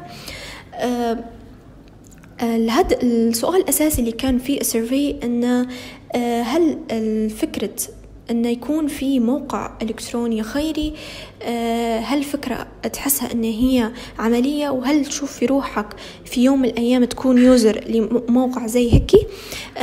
الريسبونس كانت 98% من الريسبونس نعم، اليوزرز أو الناس متقبلة فكرة زي هذه وحابين أنهم يكونوا involved in it. فكان النتيجة إيجابية وخلتنا نبدو في تنفيذ المشروع. بالنسبة لي مرحلة الريكوايرمنتس تم جمعها أو استنباطا على بثلاث طرق. أول طريقة هي البرينستورمينج، كانت مع المشرف لتخطيط أن شنو الحاجات اللي نحن حنديرون حيكون مناسبات لمشروع زي هيك، شنو الوظائف اللي حيكون من ناحية تقنية ومن ناحية سوفتوير إنه حيكون شيء ممتاز. بالنسبة للأوبزرفيشنز طريقة كانت أن أنا مشيت تم الحضور بازار خيري تم تنظيمه من قبل جمعية أيادينا للتكافل الاجتماعي. البازار شفت البروسس بتاع جمع تبرعات، آلية بيع المنتجات، وشنو المنتجات اللي تتناسب مع الناس ويمكن يشتروها، وفكرة أن المنتج فلوسه حيمشي لجهة خيرية الإقبال عليه أكبر. الانترفيوز كان برضو مع جمعية أيدينا، وتم الحصول منهم على معلومات في مجال الخيري والمجال الجمع تبرعات، كيف أن هم الحاجات اللي هم ممكن المعلومات اللي ساعدنا في بناء موقع زي هيك. بعد ما تم تحليل المتطلبات بعدة طرق زي اليوز كيس دياجرام واليوز كيس تيبلز، تم استنباط مجموعة من الفانكشنال and non-functional requirements. الفانكشنال requirements هن الوظائف الأساسية اللي حيقوم بهن الويب ابليكيشنز، حاجات مش حنقدر نستغنوا عليهن ولازم يكونن في التنفيذ موجودات. مثلا مثال على هيك ان اليوزر يقدر يدير لوج ان للسيستم عن طريق يدخل الايميل والباسورد بتاعه، واللوج ان انفورميشن هذه حتكون مسجله في الداتابيز. النون فانكشن ريكوايرمنتس هن الريكوايرمنتس اللي حيعطنا كواليتي للسيستم وحيميزنا للسيستمز الثانيات. مثال على هيك ان اليوزابيليتي بتاع الموقع حيكون سهل بسيط، مش محتاج اي دورة او اي حد او صعوبة في استعماله. اليوزر حيلقى روحه انه هو حاب انه هو يستعمل الويب ابليكيشن. بالنسبة للبروسيس موديل المستخدم، البروسيس موديلز المستخدم في هذا المشروع هو الانكريمنتال موديل. الانكريمنتال موديل هي مثل لتطوير سوفت وير ابلكيشن، بحيث ان السوفت وير يصمم وينفذ ويتم اختباره انكريمنتلي، يعني بطريقه تزايديه لغايه ما يطلع عندنا البرودكت النهائي اللي هو وركينج سوفت وير. فوائدها ان يبان علينا موقع الكتروني او working system يشتغل من المراحل الاولى في التنفيذ، ونضمن ان الاخطاء اقل وما يصيرش صدمه ان بعد ما نكمل الشغل يطلع مش زي ما هو متوقع. كيف ما نوضح في البرزنتيشن، هذا دايجرام بتاع الانكريمنتال موديل في عمليه الانيشيشن والريكوايرمنت اليسيتيشن، بعدين ان احنا نقسم الريكوايرمنتس بناء على البرايورتايزيشن تاعهن، بعدين حيتم عمليه الاتريشن او الانكريمنتال من مرحله الديزاين الى مرحله التستنج لغايه ما يطلع عندنا فاينل برودكت. بالنسبة للريليس بلان كان تقسيم الريكوايرمنتس على 3 increments. أول increment كانت مختصة بحاجات أساسية في الموقع، إن كيف أنا ندير accounts لليوزرز وللأدمن. ثاني increment هي أن نحن functions ثانيات زي إن اليوزر يقدر يحط items والأدمن يقدر يقبلهم. ثالث increment هي أن نحن توجي عملية الشراء، كيف شنو البروسيجرز المعينات اللي حيصيرن في العملية هذه. وفي الأخير حيطلع عندنا فاينل برودكت وهو سوفت وير كامل. نجو لمرحلة الديزاين، واللي هي المرحلة اللي تم فهم المتطلبات وحيتم ترجمتهن إلى plans و architectural designs عشان نزيد نفهم السيستم ونقربوه عشان يكون فينا عندنا components عشان نبدو التنفيذ. بالنسبة لأي process في لها inputs وفي لها outputs. الانبوتس لمرحلة الديزاين هن requirement specifications وحنديروا عليهن activities، وبعدين حيطلع عنا الاوتبوتس اللي هن حيطلع عنا application specification, interface أو user interface specification و database specification. في عدة طرق لتحليل أو design an architectural design، منها الactivity diagram. هنا واضح الactivity diagram ميزته إنه هو يوضح اليوزر أول ما يدخل على السيستم شنو الوظائف اللي هو حيديرهن. الكلاس دايجرام يوضح طريقة الداتا، شنو أنواع الداتا اللي حتكون موجودة عندي في السيستم تاعي، وشن كيف حتكون تقسيمها، وشن الميثودز اللي حتدير بروسيس على الداتا هذه. السيكونس دايجرام يوضح كل اكتر وشن حيقوم من وظائف، وشن التسلسل الزمني لهذه الوظائف. بالنسبة نجو لمرحلة اليوزر انترفيس ديزاين، هي المرحلة المحببة لقلبي بصراحة. المرحلة هنا حندير بروتوتايب يوضح لنا شنو الشكل اللي حيكون للابليكيشن، خير ما احنا نبدو كودينج وبعدين نصدموا انه مش هذين الالوان اللي احنا نبوهن، مش هو النمط اللي احنا نبوه الابليكيشن بتاعنا. تم اختيار هوية لإيثار عشان يكون مميز وله user experience خاصة به. بعدين هذينا مثال على اليوزر انترفيسز زي الهوم بيج، واضح فيها ان الالوان مريحات جميلة متناسقات، في هدوء للعين عشان لما تشوفها تحب ان اليوزر يحب انه يستخدمه. هذه اللوج ان بيج. في صفحة ثانية هنا توضح طريقة عرض الايتمز. ننتقل إلى الديزاين باترن. ديزاين باترن هو تمبلت أو ديسكريبشن نتبعوه عشان ننفذه سوفت وير ونخلو. وفكرة أن أنت تخلي الكود يتبع باترن معين يكون مفهوم أكثر وأسهل في تعديله وصيانته. الMVC باترن يقسم الابليكيشن إلى 3: الموديل والفيو والكنترولرز. طبعا الMVC تستعملها عدة من التقنيات زي PHP والبايثون C# والجافا، كلهم يشتغلوا ويعتمدوا على architecture of MVC. نشرح شوية على MVC. الموديل هو جزء المتعلق بالداتابيز يتعامل مع الداتا.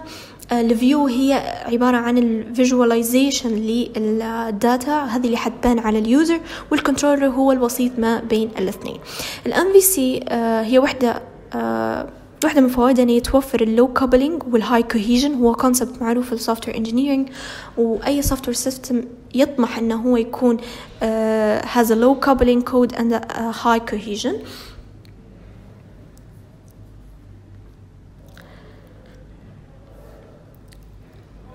نجيو إلى الإطار العمل اللي تم استخدامه في هذا المشروع هو Laravel. Laravel هو open source free framework لبناء وتطوير الويب applications، يعتمد اعتماد كلي على MVC architecture أو MVC pattern في آلية شغله. الفريمورك يخلي الامبلمنتيشن أسهل، وفي ميزة ثانية زي الأوثنتيكيشن والسكيورتي في عالي، لأنه يستخدم في تقنية تمنع ال CSRF أو هي Cross Site Request Frequency، وهي تمنع أي أتاك أنه هو يوصل للسيرفر، لأن هي تمنع الأتاك من ناحية الكلاينت. في نفس الوقت Laravel يوفر الميجريشنز والبليدنج، وهن حاجات مميزات ويخلي الامبلمنتيشن سهل. البليدنج يدير في سباجيتي ما بين ال HTML والPHP بطريقة سهلة ومنظمة. ننتقل إلى مرحلة الامبلمنتيشن.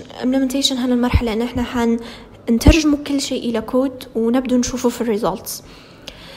التكنولوجيز المستخدمات في بناء هذا المشروع بالنسبة للفرونت اند كان HTML، طبعا جافا سكريبت، CSS وبوتستراب. لغة البرمجة كان PHP. الويب ستورم هو كان التكست اديتور لهذا المشروع. اللاراجون هو كان GUI application يشغل اللارفل وهو يوفر isolated environment للشغل. MySQL هي كانت الداتابيز المعتمدة. نجو كيف ما قلنا أن لارفل يطبق في الديزاين باترن، ففي الموديل واضح أن نحن نتعامل مع الداتا كيف حتكون شكلها وشنو كيف هي تتعلق بالداتا الثانيات. المايجريشنز هن حاجة تستخدم في لارفل، تنقل الداتا أو تنقل الداتا من الداتابيز ولا إلى الداتابيز. الكنترولرز هن الوسيط ما بين قلنا الفيو والكنترولر، ففيها أغلب اللوجيك. الراوتس هي شيء أيضا في الكنترولرز، يرتب كل شيء حينعرض على الفيوز هن الPHP فايلز اللي فيهن جو الHTML والCSS. بعدين حننتقلوا على الكان شارت لمرحلة الامبلمنتيشن. طبعا بما أن قسمنا المشروع على increments، فكان لازم أن نحن يكون في خطة زمنية. كل increment تم الحمد لله تسليمها في وقتها، وتم حساب وقت لأن نحن نديروا unit testing لكل increment ثم integration testing لكل increment وما قبلها. نقول مرحلة التستينج هي مرحلة ان احنا نبون نتأكدوا ان كل شيء يشتغل زي ما نحن متفقين عليه. في عدة methods إن نحن نديرو testing زي التست كيسز والتست ماتريكس. تست كيس هي مثلا احنا حيكون فيها ديتا زي شنو نوع التست اللي ندار، هل هو بلاك بوكس تيستينج او وايت بوكس تيستينج، هل هو تيست تو باس او هل هو تيست تو فيل، شنو الداتا اللي استخدمت في هذا التست، من دار التست، وتوثيق للديتا الديتا اللي تم فيه اجراء هذا التست. كconclusion بعد ما تم استخدام process model واعتماد design pattern، طلع عندنا software application وهو إيثار موقع خيري له هوية خاصة به، له روح يعني. فحنديروا شوية تور على الابليكيشن.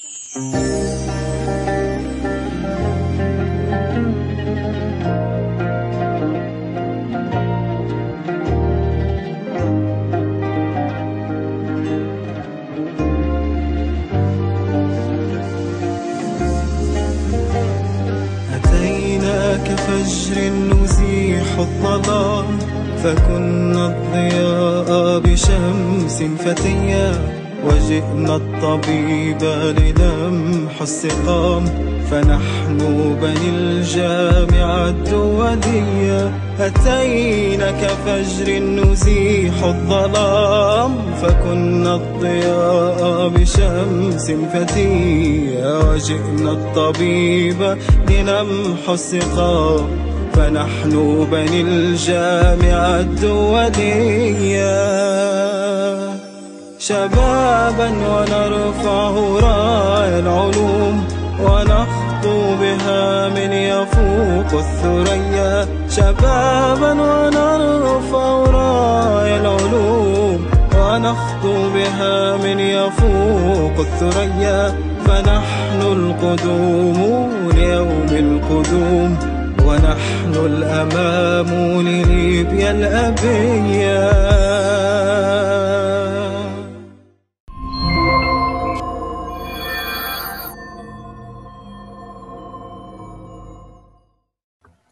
Assalamu alaikum wa rahmatullahi wa barakatuh.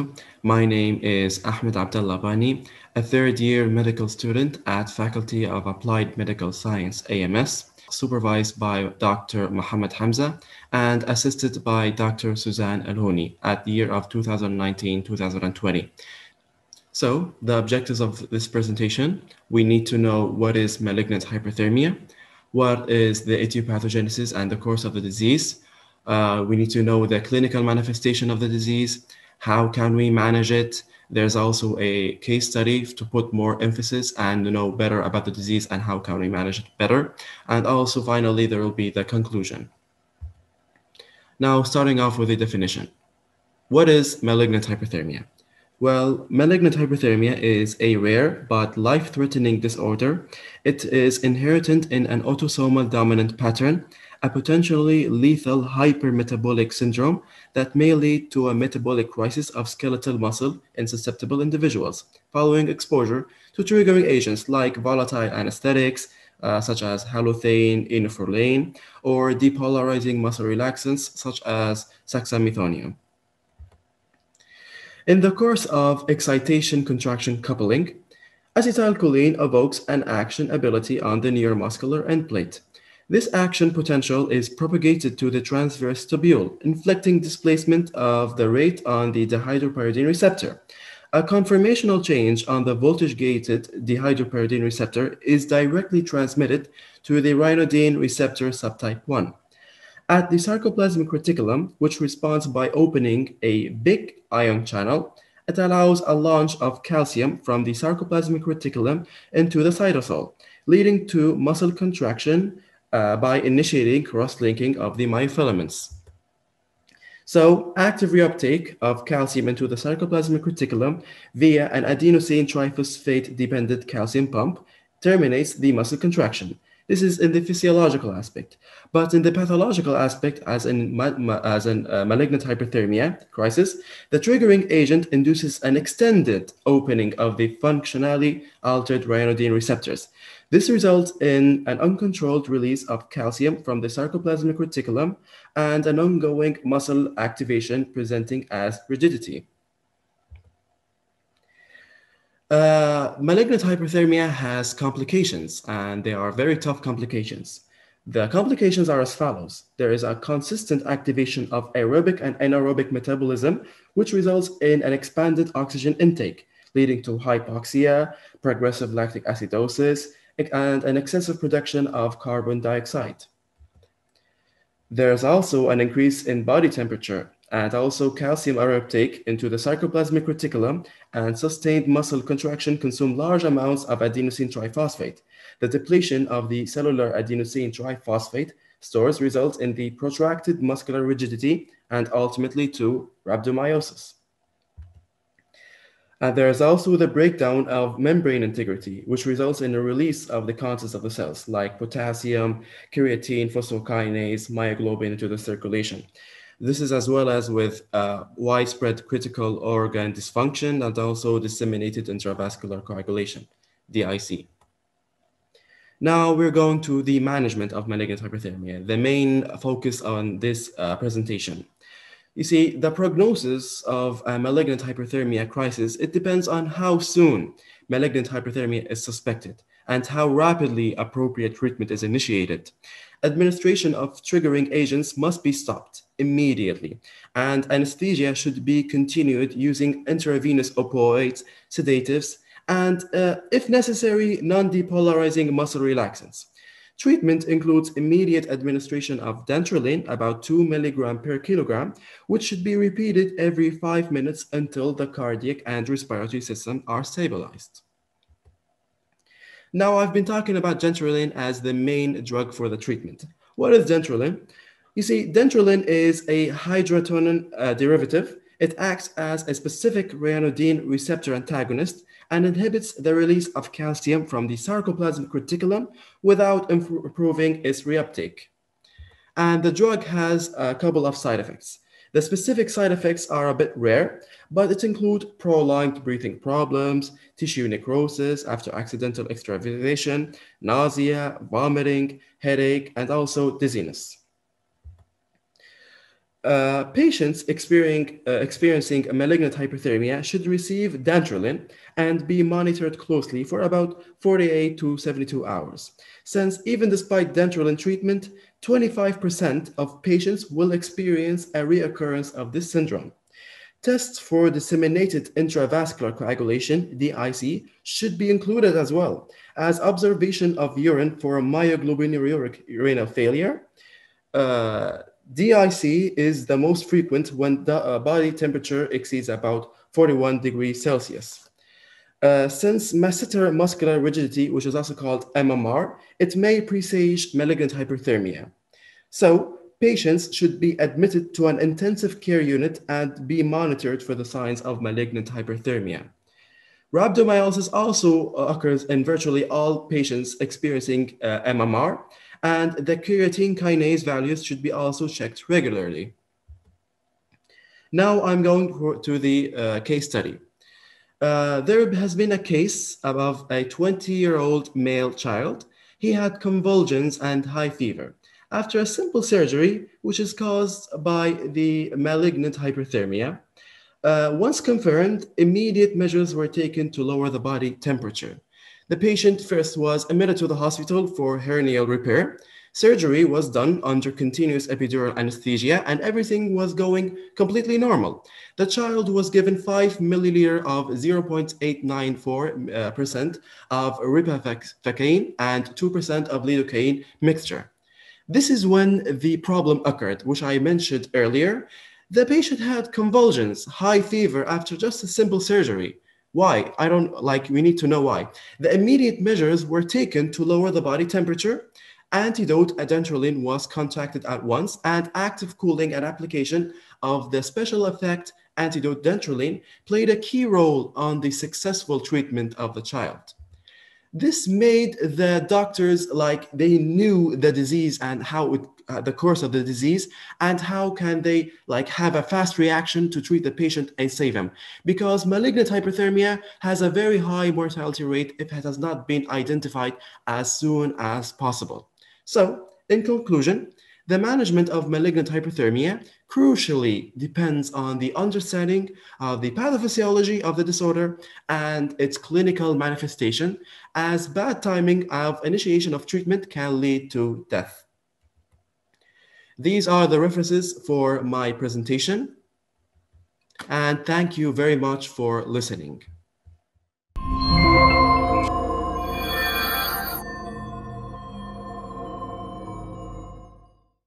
Hello everyone, my name is Najla Al-Kharraz and I work as a tutor at the Faculty of Business Administration at the Libyan International Medical University. Today and in this presentation, I'll be talking about the roles and responsibilities of a tutor. So let's get started. At the beginning, I'll define briefly who a tutor is, and then I'll be talking about some of the main responsibilities that a tutor has. Tutors are generally expected to be advocates and supportive of the PBL concept. The PBL stands for problem-based learning. It's a self-directed approach of teaching and learning where students are given a problem, a trigger, and any of the subjects that we would like to teach them something about. Say, for example, sales promotion, product development, marketing plans, or personal selling, or even HR management. So we will give them a problem, and students have to cooperate together through a number of stages and a series of procedures of reasoning and solving the problem to achieve certain designed learning and educational objectives at the end of the process, okay? So in such an operation, tutorials are seen as forums for students to integrate information, gain guidance, and feedback. And tutors are simply guides or facilitators of the process. So a tutor doesn't have to be content expert. All they have to do is to ensure that all of the students are taking part in the learning process and keeping the tutorial from going way out in left field. Now, to some of the responsibilities that a tutor has. We as tutors must create a safe space where every student is heard, recognized, and accepted, and where students are comfortable enough to talk openly about their difficulties, to challenge one another, and most importantly, to admit when they don't know or when they don't understand. We must be familiar with the objectives of the current unit and the objectives of the course as a whole, as a guide to progressive learning and a backdrop for evaluation. Another responsibility we have is to promote learners' critical thinking by making sure that their knowledge is challenged and propped, by asking them non-directive stimulating questions to provoke their thinking. We must ensure that objective, rigorous, but evidence-based evaluation occurs in the unit. Another thing we have to do is to promote efficient group function by helping the group to set early goals and a plan which can be modified, and by serving ourselves as a role model for productive ways of giving feedback. So we must be able to give students a constructive feedback so that students observe us and learn from us how to give a constructive feedback to one another. We must provide the students, with the references and the resources needed to tackle a certain problem. And we must ensure that students are able to cite them appropriately according to the different styles, APA, MLA, or Chicago style. Finally, because in a faculty like ours, we aim to prepare students not only to be expert in terms of the knowledge, like in terms of the content of what they learn, but also we would like to prepare them to be professional in their future careers. We have to promote their communicative skills, such as those of giving presentations, communicating via email, communicating via memo, writing meeting minutes, writing resumes, and reviewing them. With the help of instructors and tutors, a profile of a PBL graduate should contain not only the knowledge, the ability to apply what they've learned, but also the skills, such as those of giving presentations, as I said, teamwork, problem solving, and conducting lifelong learning. And also the attitude of upholding the ethics, values, and professionalism of their professional practice. Finally, and in conclusion, I would like to say that the roles and responsibilities of a tutor do vary from one faculty to another, from one college to another, and from one university to another. However, I've chosen to concentrate on the commonalities and the resources that I've consulted. I hope that you have enjoyed my presentation. Thank you very much for watching. And yeah, these are the references. And again, thank you very much. Bye-bye.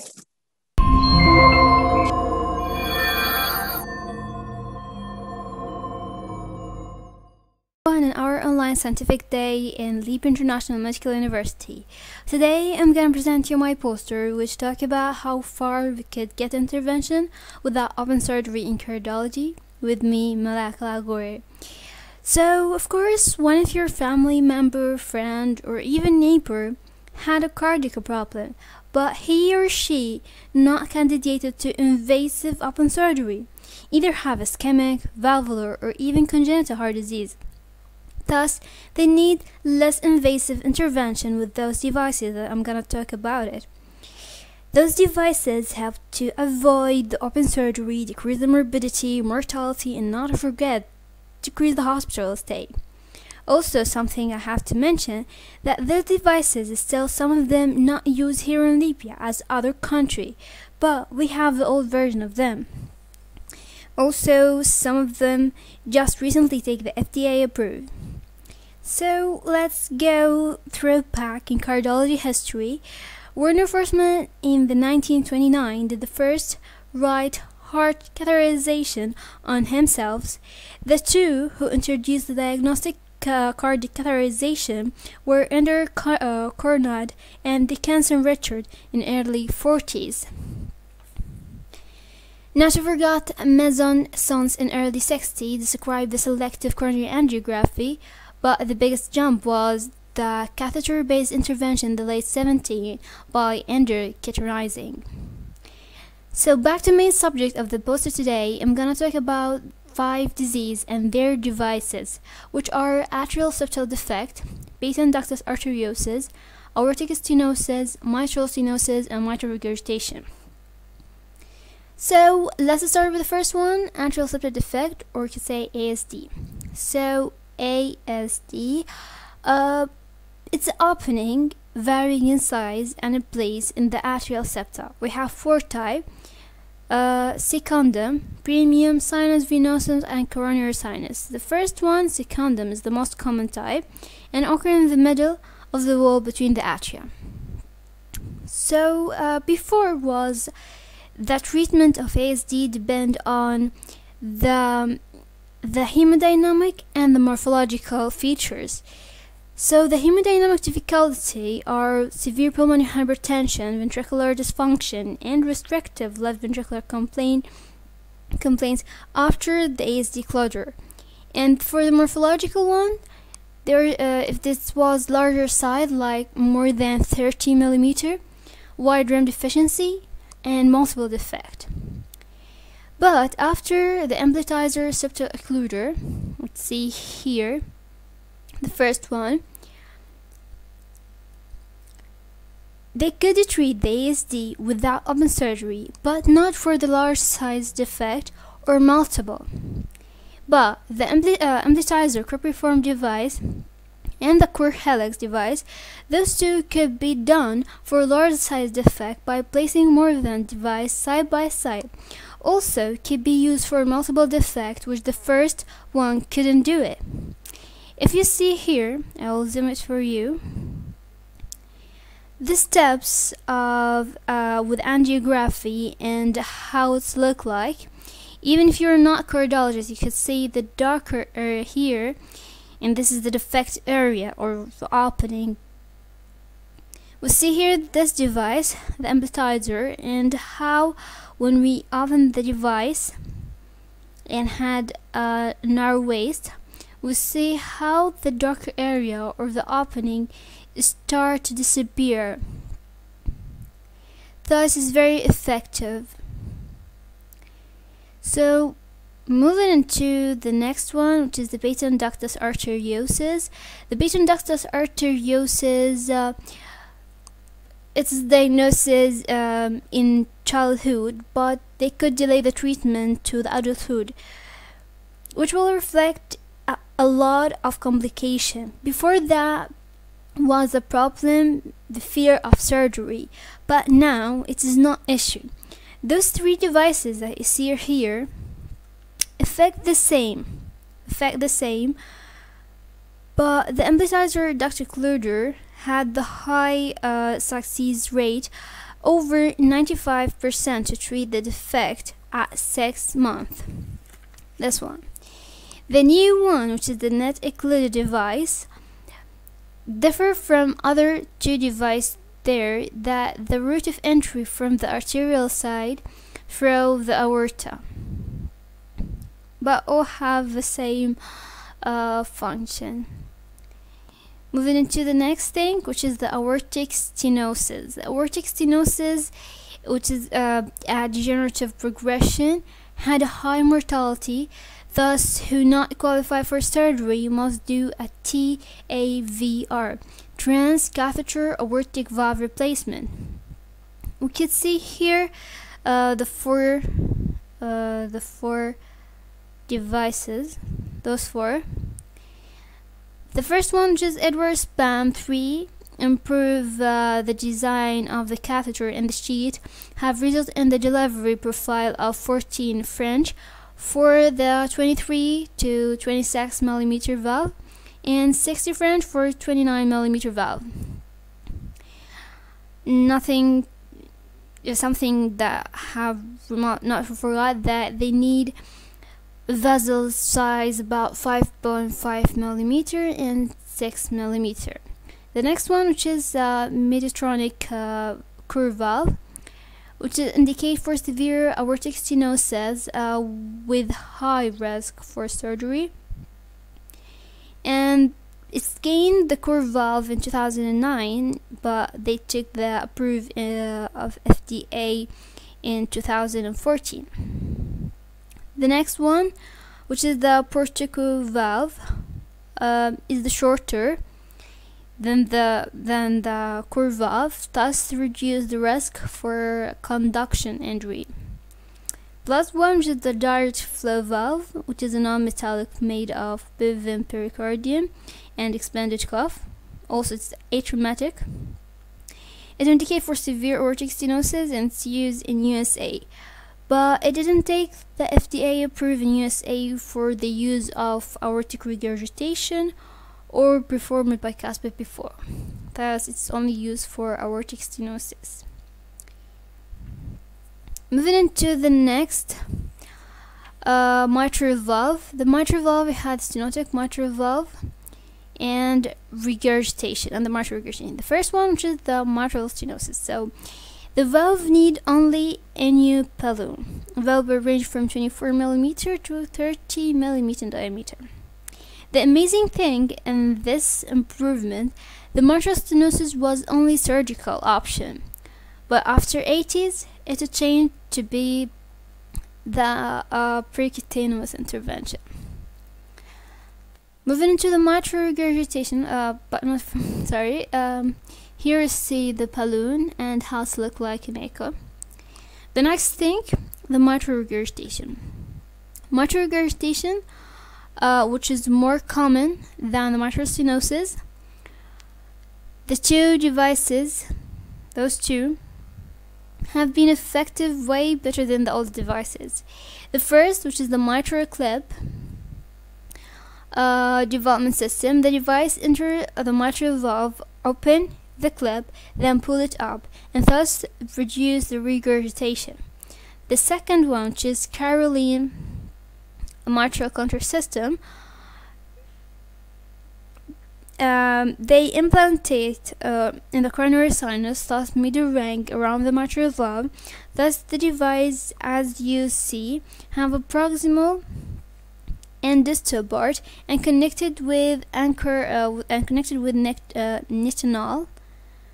shape propping In 2019, in France conference, cardiology conference, they show a case of a female, 81-year-old, had a severe muscle regurgitation with dyspnea.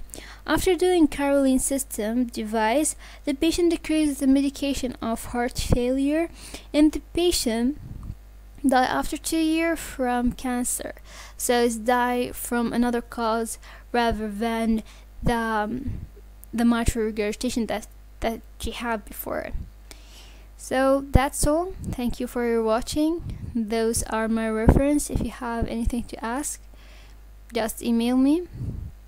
And big thanks for my supervisor, Dr. Zaki Balsamar, who helped me to improve my poster.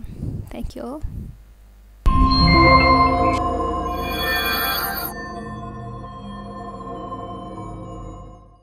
Assalamu alaikum, my name is Safa Muammar Rajali, and today I'm gonna present a really important topic, which is the clinical trials of Ebola virus treatment.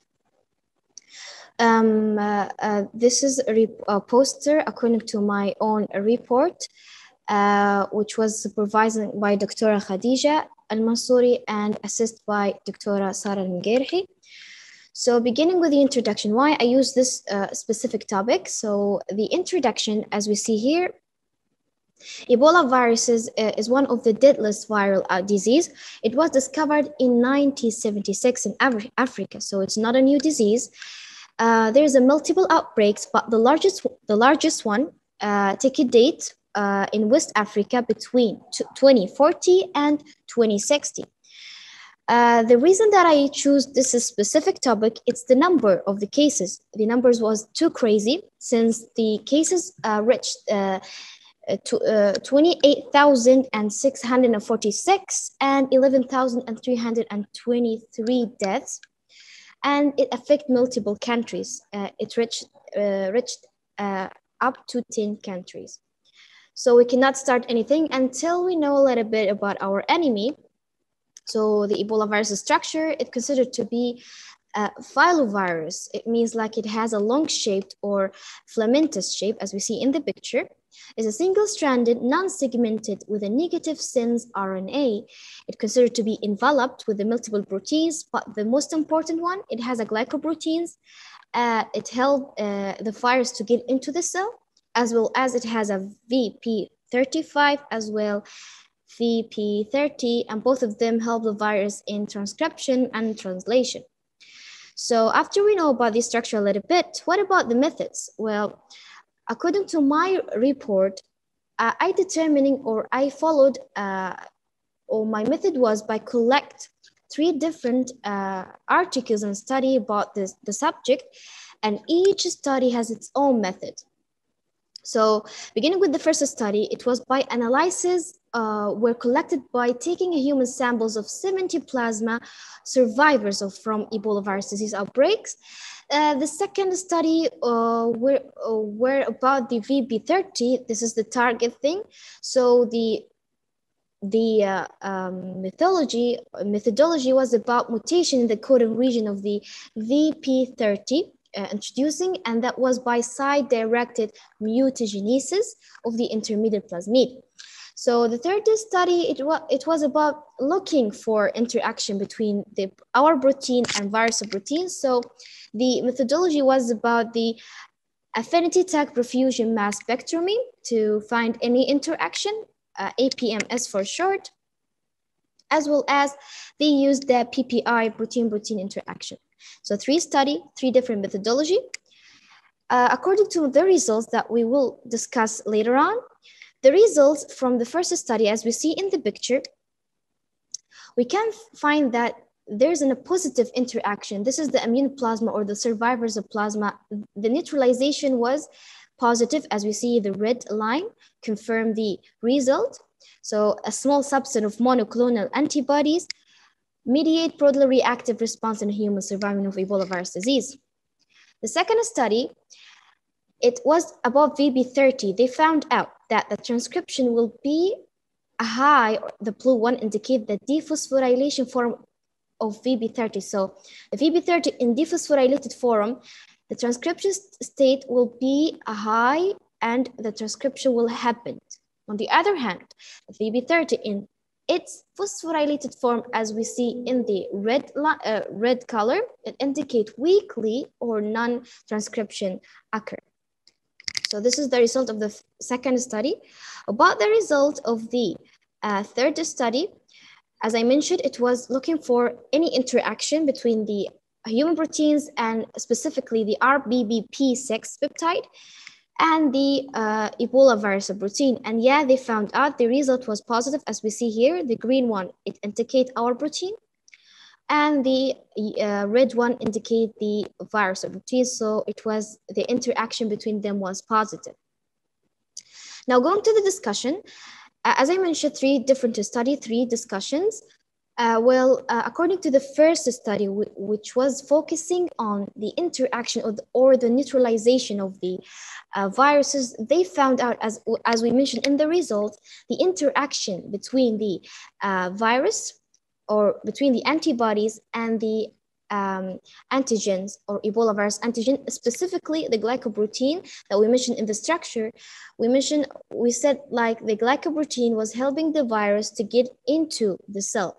So they found out neutralization or antibodies inhibit or cover these glycoproteins, so that leads to inhibiting the entering of the virus. So this study was according to research team from Vanderbilt University Medical Center and University of Texas Medical Branch, 2018. The second study was according to a team from Human Virology Department, Université de Lyon in France, 2011.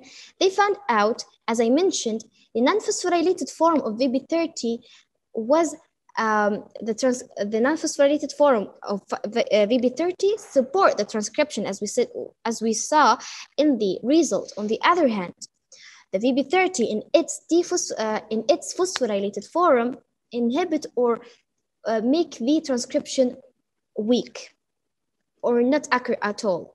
In some cases, it could not occur at all. Sorry.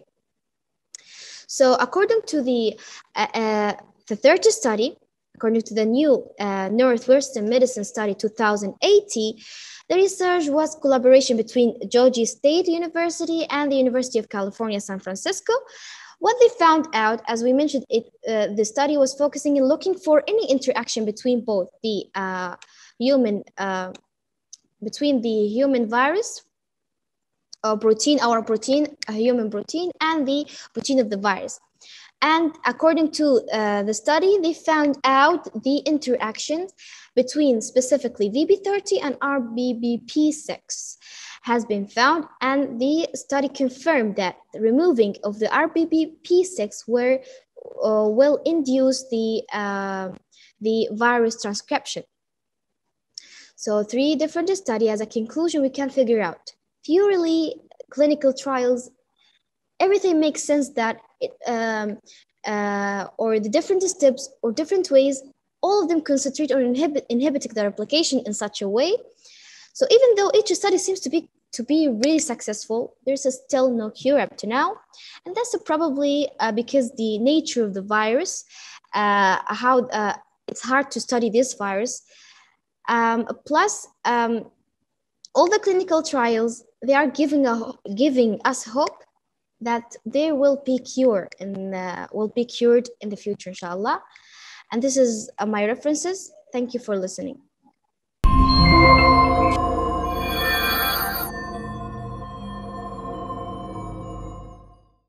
السلام عليكم، اسمي مريم فركاش، طالبة في السمستر السابع لكلية تكنولوجيا المعلومات. تخصصي هو سوفتوير انجينيرينج، والموضوع اللي حنتكلم عليه هو شيء الأغلبية يستخدموا فيه ويعتبر شيء مهم جدا، اللي هو الكلاود كومبيوتينج. حنعطي عليه مقدمة سريعة وخلفية عنه، مزاياه وعيوب، وبعض التحديات اللي واجهها الكلاود كومبيوتينج وحلولها.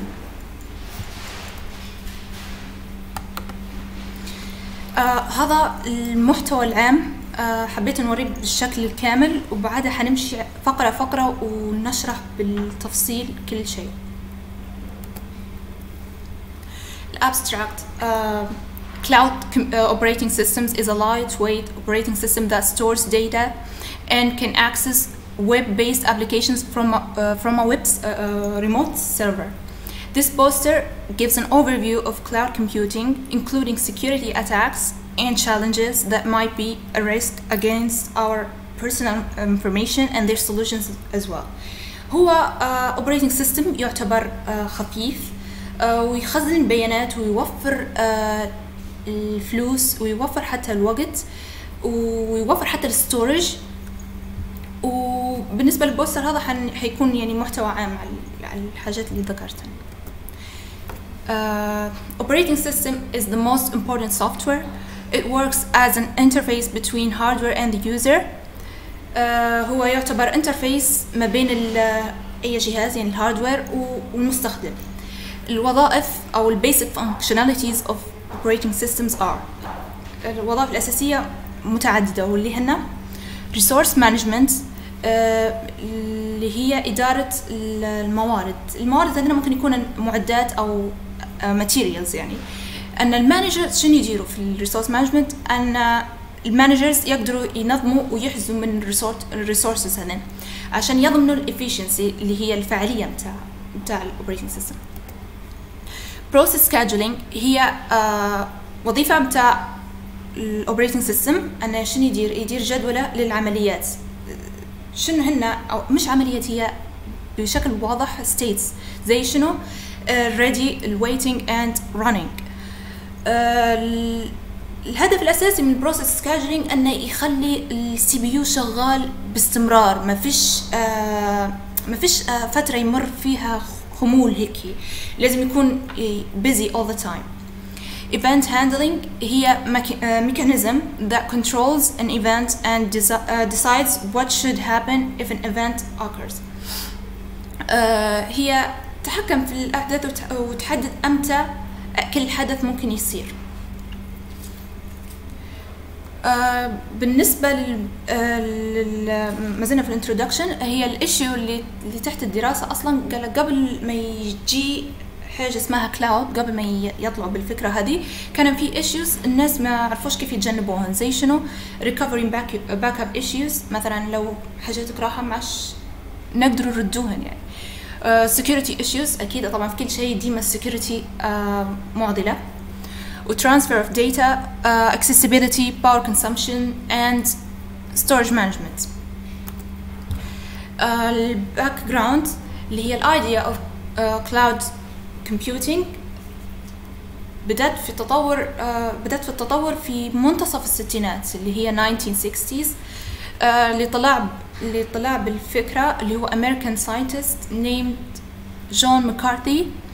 طلع فكرة أن دار أنظمة متجمعة من الكمبيوترز عشان نقلل سهل عملية الاكسسبيليتي للفايلز والداتا، سهلها للناس.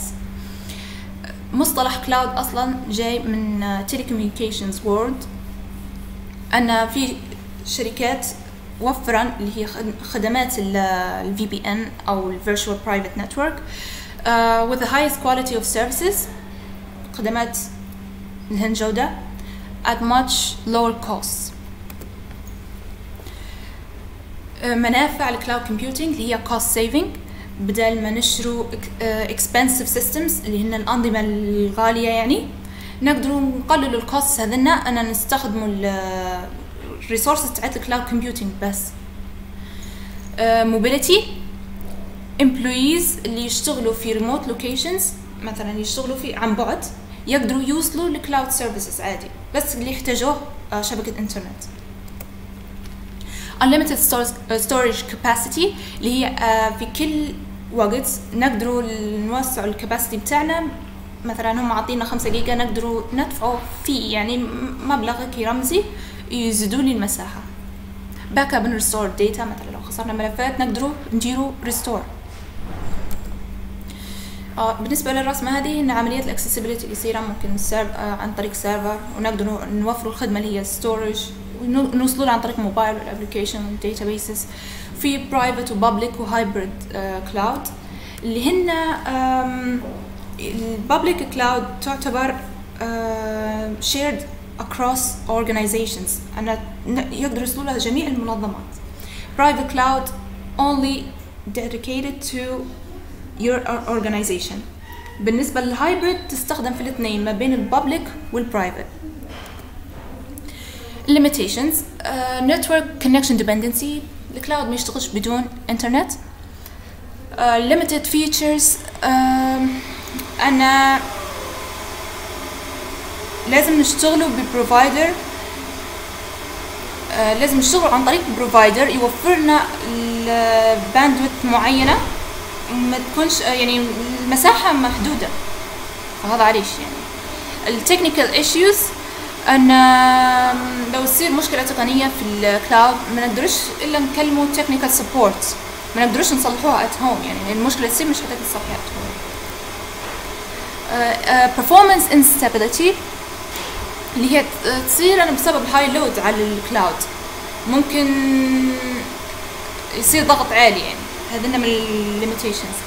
security attacks اللي هي أهم نقطة ممكن حنقدر نشرح عليها، اللي هي في أنواع attacks يصير للكلاود اللي هن زي SQL injection, malicious insider attack and denial of service attacks.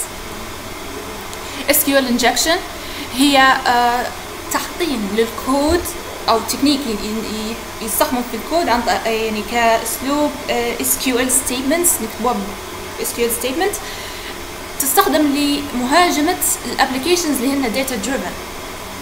malicious insider attack اللي هو employee مثلا يحول معلومات من الأورجانيزيشنز أو يعني يتلاعب في المعلومات هذنا لمصلحته الشخصية أو لغرض أنه ممكن يدير دامج للأورجانيزيشن. denial of service attack هي attack تخلي الريسورسز unavailable، أن ما يخليهنش متاحات، كيف أن يدز ريكوست وهميات طلبات واجد وهميات يدير اللود على السيرفر اللي يطلع عن الخدمة عشان يقدر يدير أتاك براحته. data security challenges اللي هي الكلام هذا معتمد على السلايد اللي بعده. لازم نركزوا على قال لك على السكيورتي والبرايفسي. أن في أكبر challenges يقابلن ديما data segregation and protection data leak prevention، أن تسريب بيانات ديما فيه مشاكل، ديما يطلع بيانات وفي data segregation، لأن هذنا challenges كبار. يعني باقي يعتبرن عاديات application security, availability of services and data in the cloud, data leak prevention in the cloud, identity and access management, threat and vulnerability. هذنا كلهم يعتبر عاديات مقارنة بالداتا ليك بريفنشن and data segregation. في 3 areas أو 3 نطاقات يهمن السكيورتي اللي هي confidentiality, integrity and availability. confidentiality keeping your data private، أنا لازم البيانات نحموها من أي نوع attacks. integrity يفضل أن على اليوزر ما يكتبش الباسورد بتاعته أو يخزن معلوماتها في جهاز عشان integrity نقدر نضمنوها. availability تعتمد على اتفاق ما بين الفندر بائع أو هيك and the clients. segregation هذنا challenges. segregation اللي هي شنو؟ injecting a client code، نحط كود باستخدام أي application، بمجرد ما تحط الكود هذا ممكن يصير intrusion اللي هي تهاجم على البيانات، فمن الضروري عشان نخزنوا الداتا separately from remaining customers data، لازم يصير فصل بين البيانات اللي نخزنوها. ممكن vulnerabilities اللي هن التأثيرات اللي يصيرن في فصل البيانات هذنا باستخدام التست زي data validation تأكيد البيانات نديروا عليه مراجعة باستمرار.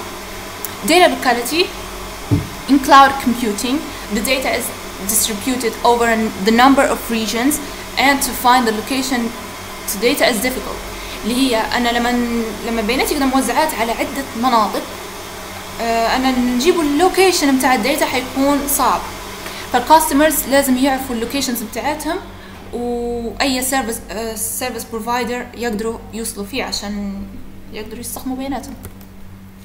access أو accessibility the employees will be given access to the section of data based on their company's security policies.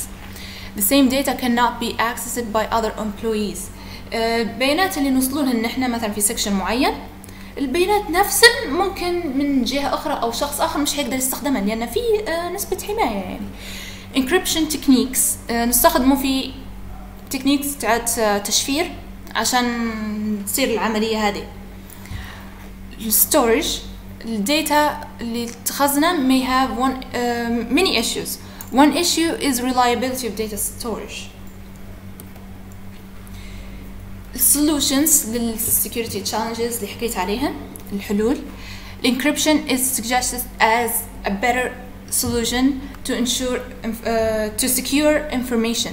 التشفير هي أفضل حل لتأمين البيانات.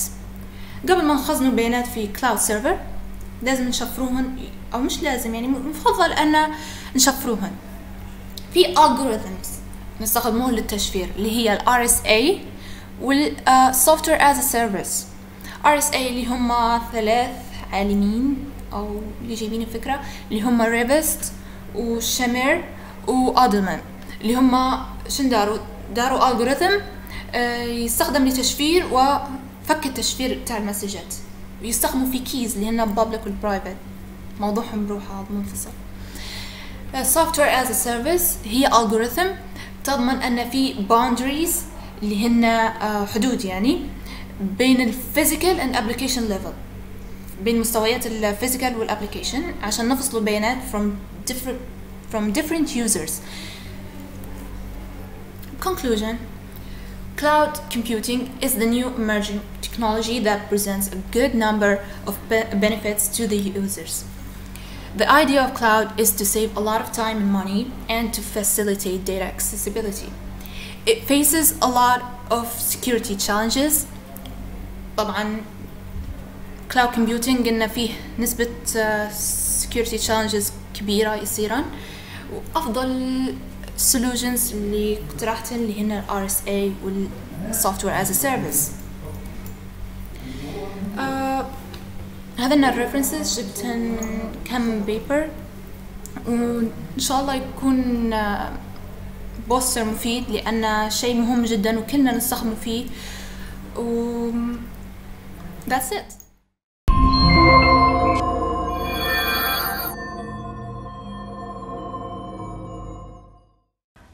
Hello everyone, here we will talk about intravenous injection or cannulation. And let us start with our equipment. We will need gloves, prescribed medicine, alcohol swabs, cannula with required gauge, tourniquet, syringe with flushing solution, dressing and plaster, and sharp biohazard waste container. And now we will start our procedure with hand washing. Keep it clean and dry. Then you have to introduce yourself to the patient, explain the procedure, and gain the consent. Then, after gathering our equipment and choosing the right size of the cannula, position the arm most comfortable to the patient and identify the vein. Then, apply the tourniquet and put on your gloves. Then, you have to clean the patient's skin and let it dry. Now we will insert the cannula at approximately 30 degrees. After that, advance the cannula until flashback is seen at the base. The needle should be held stationary whilst the plastic component of the cannula is advanced further into the vein until the plastic tube is fully inserted. At the same time, you have to remove the tourniquet and remove the needle from the base of the cannula, leaving the plastic component. Take the bung and insert it into the end of the cannula. Secure the cannula with the dressing. Flush the cannula with the flushing solution. Dispose of the sharps and any other waste safely. And in the end, document the procedure. But don't forget to thank the patient. Thank you, everyone.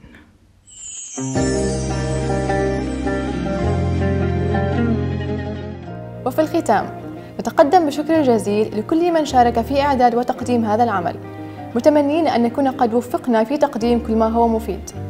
وحتى الملتقى في العام القادم إن شاء الله، لكم منا كل المنى.